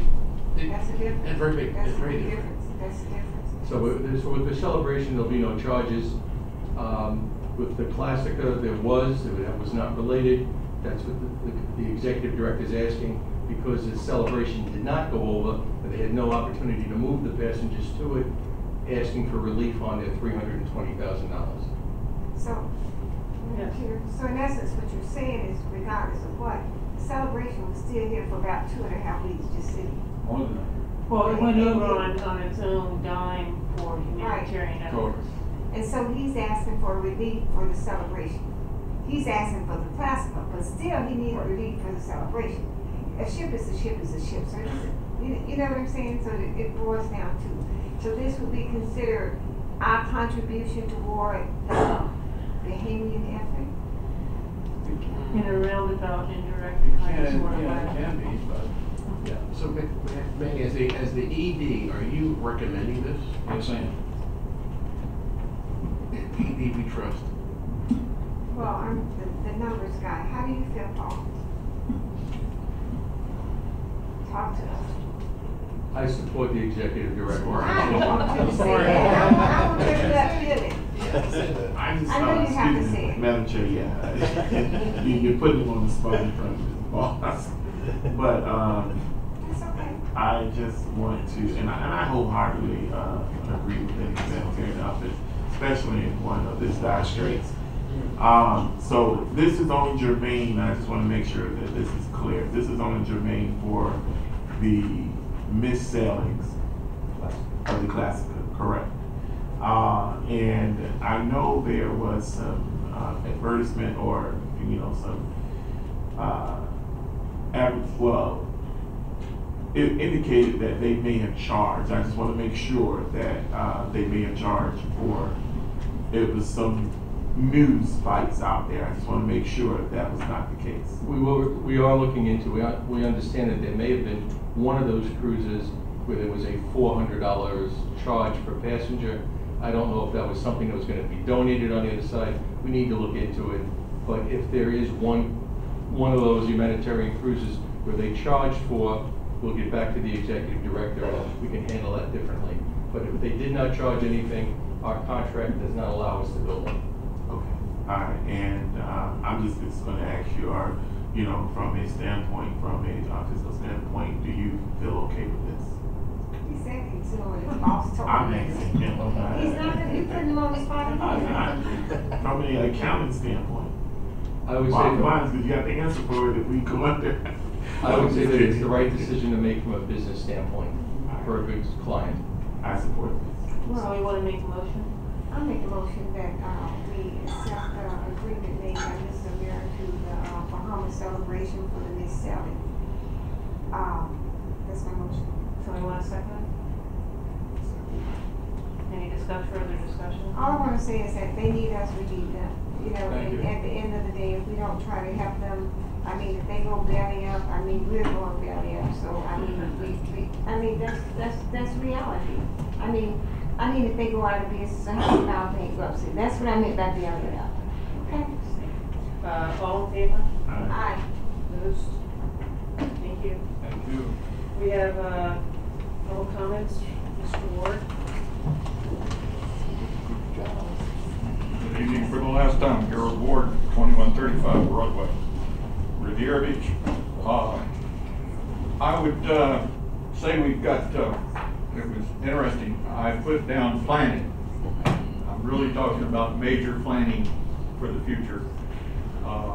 Obviously, the resilience issue came up, and Mr. Pinsky's right that if you don't factor that into planning, you're going to hit a roadblock. Slip number 2 is up for rehabilitation, and obviously you need to have a study now, not later, on the width that you want to design the rehab slip to. That's probably one of your most important factors. Number 2, the world is getting to panel containers, the boxes, different. The Middle East is advancing the technology on that, and tropical could gain lots of additional space. We can make the port much more efficient by going to more modern handling versus straddle lift cranes and so forth. So that's a second issue. The third issue is navigation safety. You went through excruciating 5-year environmental impact statement and then an appropriation by Congress to authorize the $80-some million changes, which have run into a big wall that isn't going anywhere. But there are elements of navigation safety that need to be continually addressed, and you need to put these at a higher priority because of your basic responsibility as port commissioners. Fourth, slip number 2 was designed so that you could go through the slip, extend the slip, go into the western area with an additional basin channel to take vessels of, say, less than 3 fathoms to accommodate more transportation. At the time we did that, we were thinking about mega yachts. I don't think mega yachts are going to be the port's savior because we were able to dredge the intercoastal northward, and you will have the expansion westward so that you can take advantage of additional berthing for more shallow drafted vessels. It's time to get planning on the forefront, and I think Mr. Petsky did push you with the resilience, which is a simple part of planning. Thank you.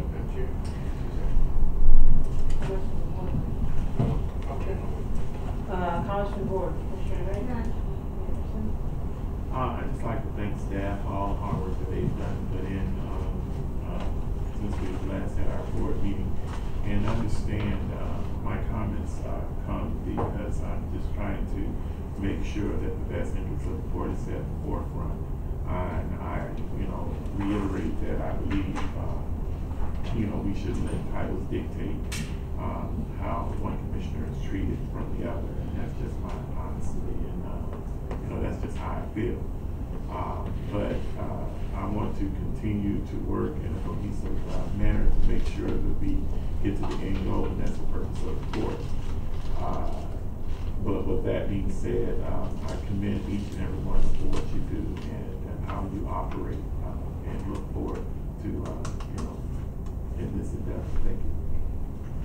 Commissioner Richards. Nothing further. It's late.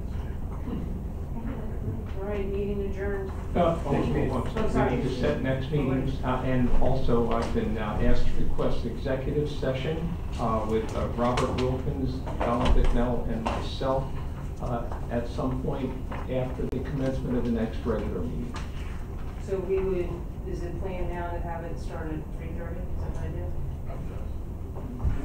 Okay, so we'll start the meeting at 3:30. So when's the next meeting? Next meeting is, Everybody starts. 21st. Don't. Are you out? Yeah, don't we have I'm out the on the 22nd? The AAPA, I believe, is the 20th and the 21st. Plus, you will be out. No, I'm out on the 22nd. I'm here on the 21st. Okay. Oh, I won't be here. Yeah, I won't be here either. I won't be here on the 14th. So, Let's have it on that Friday.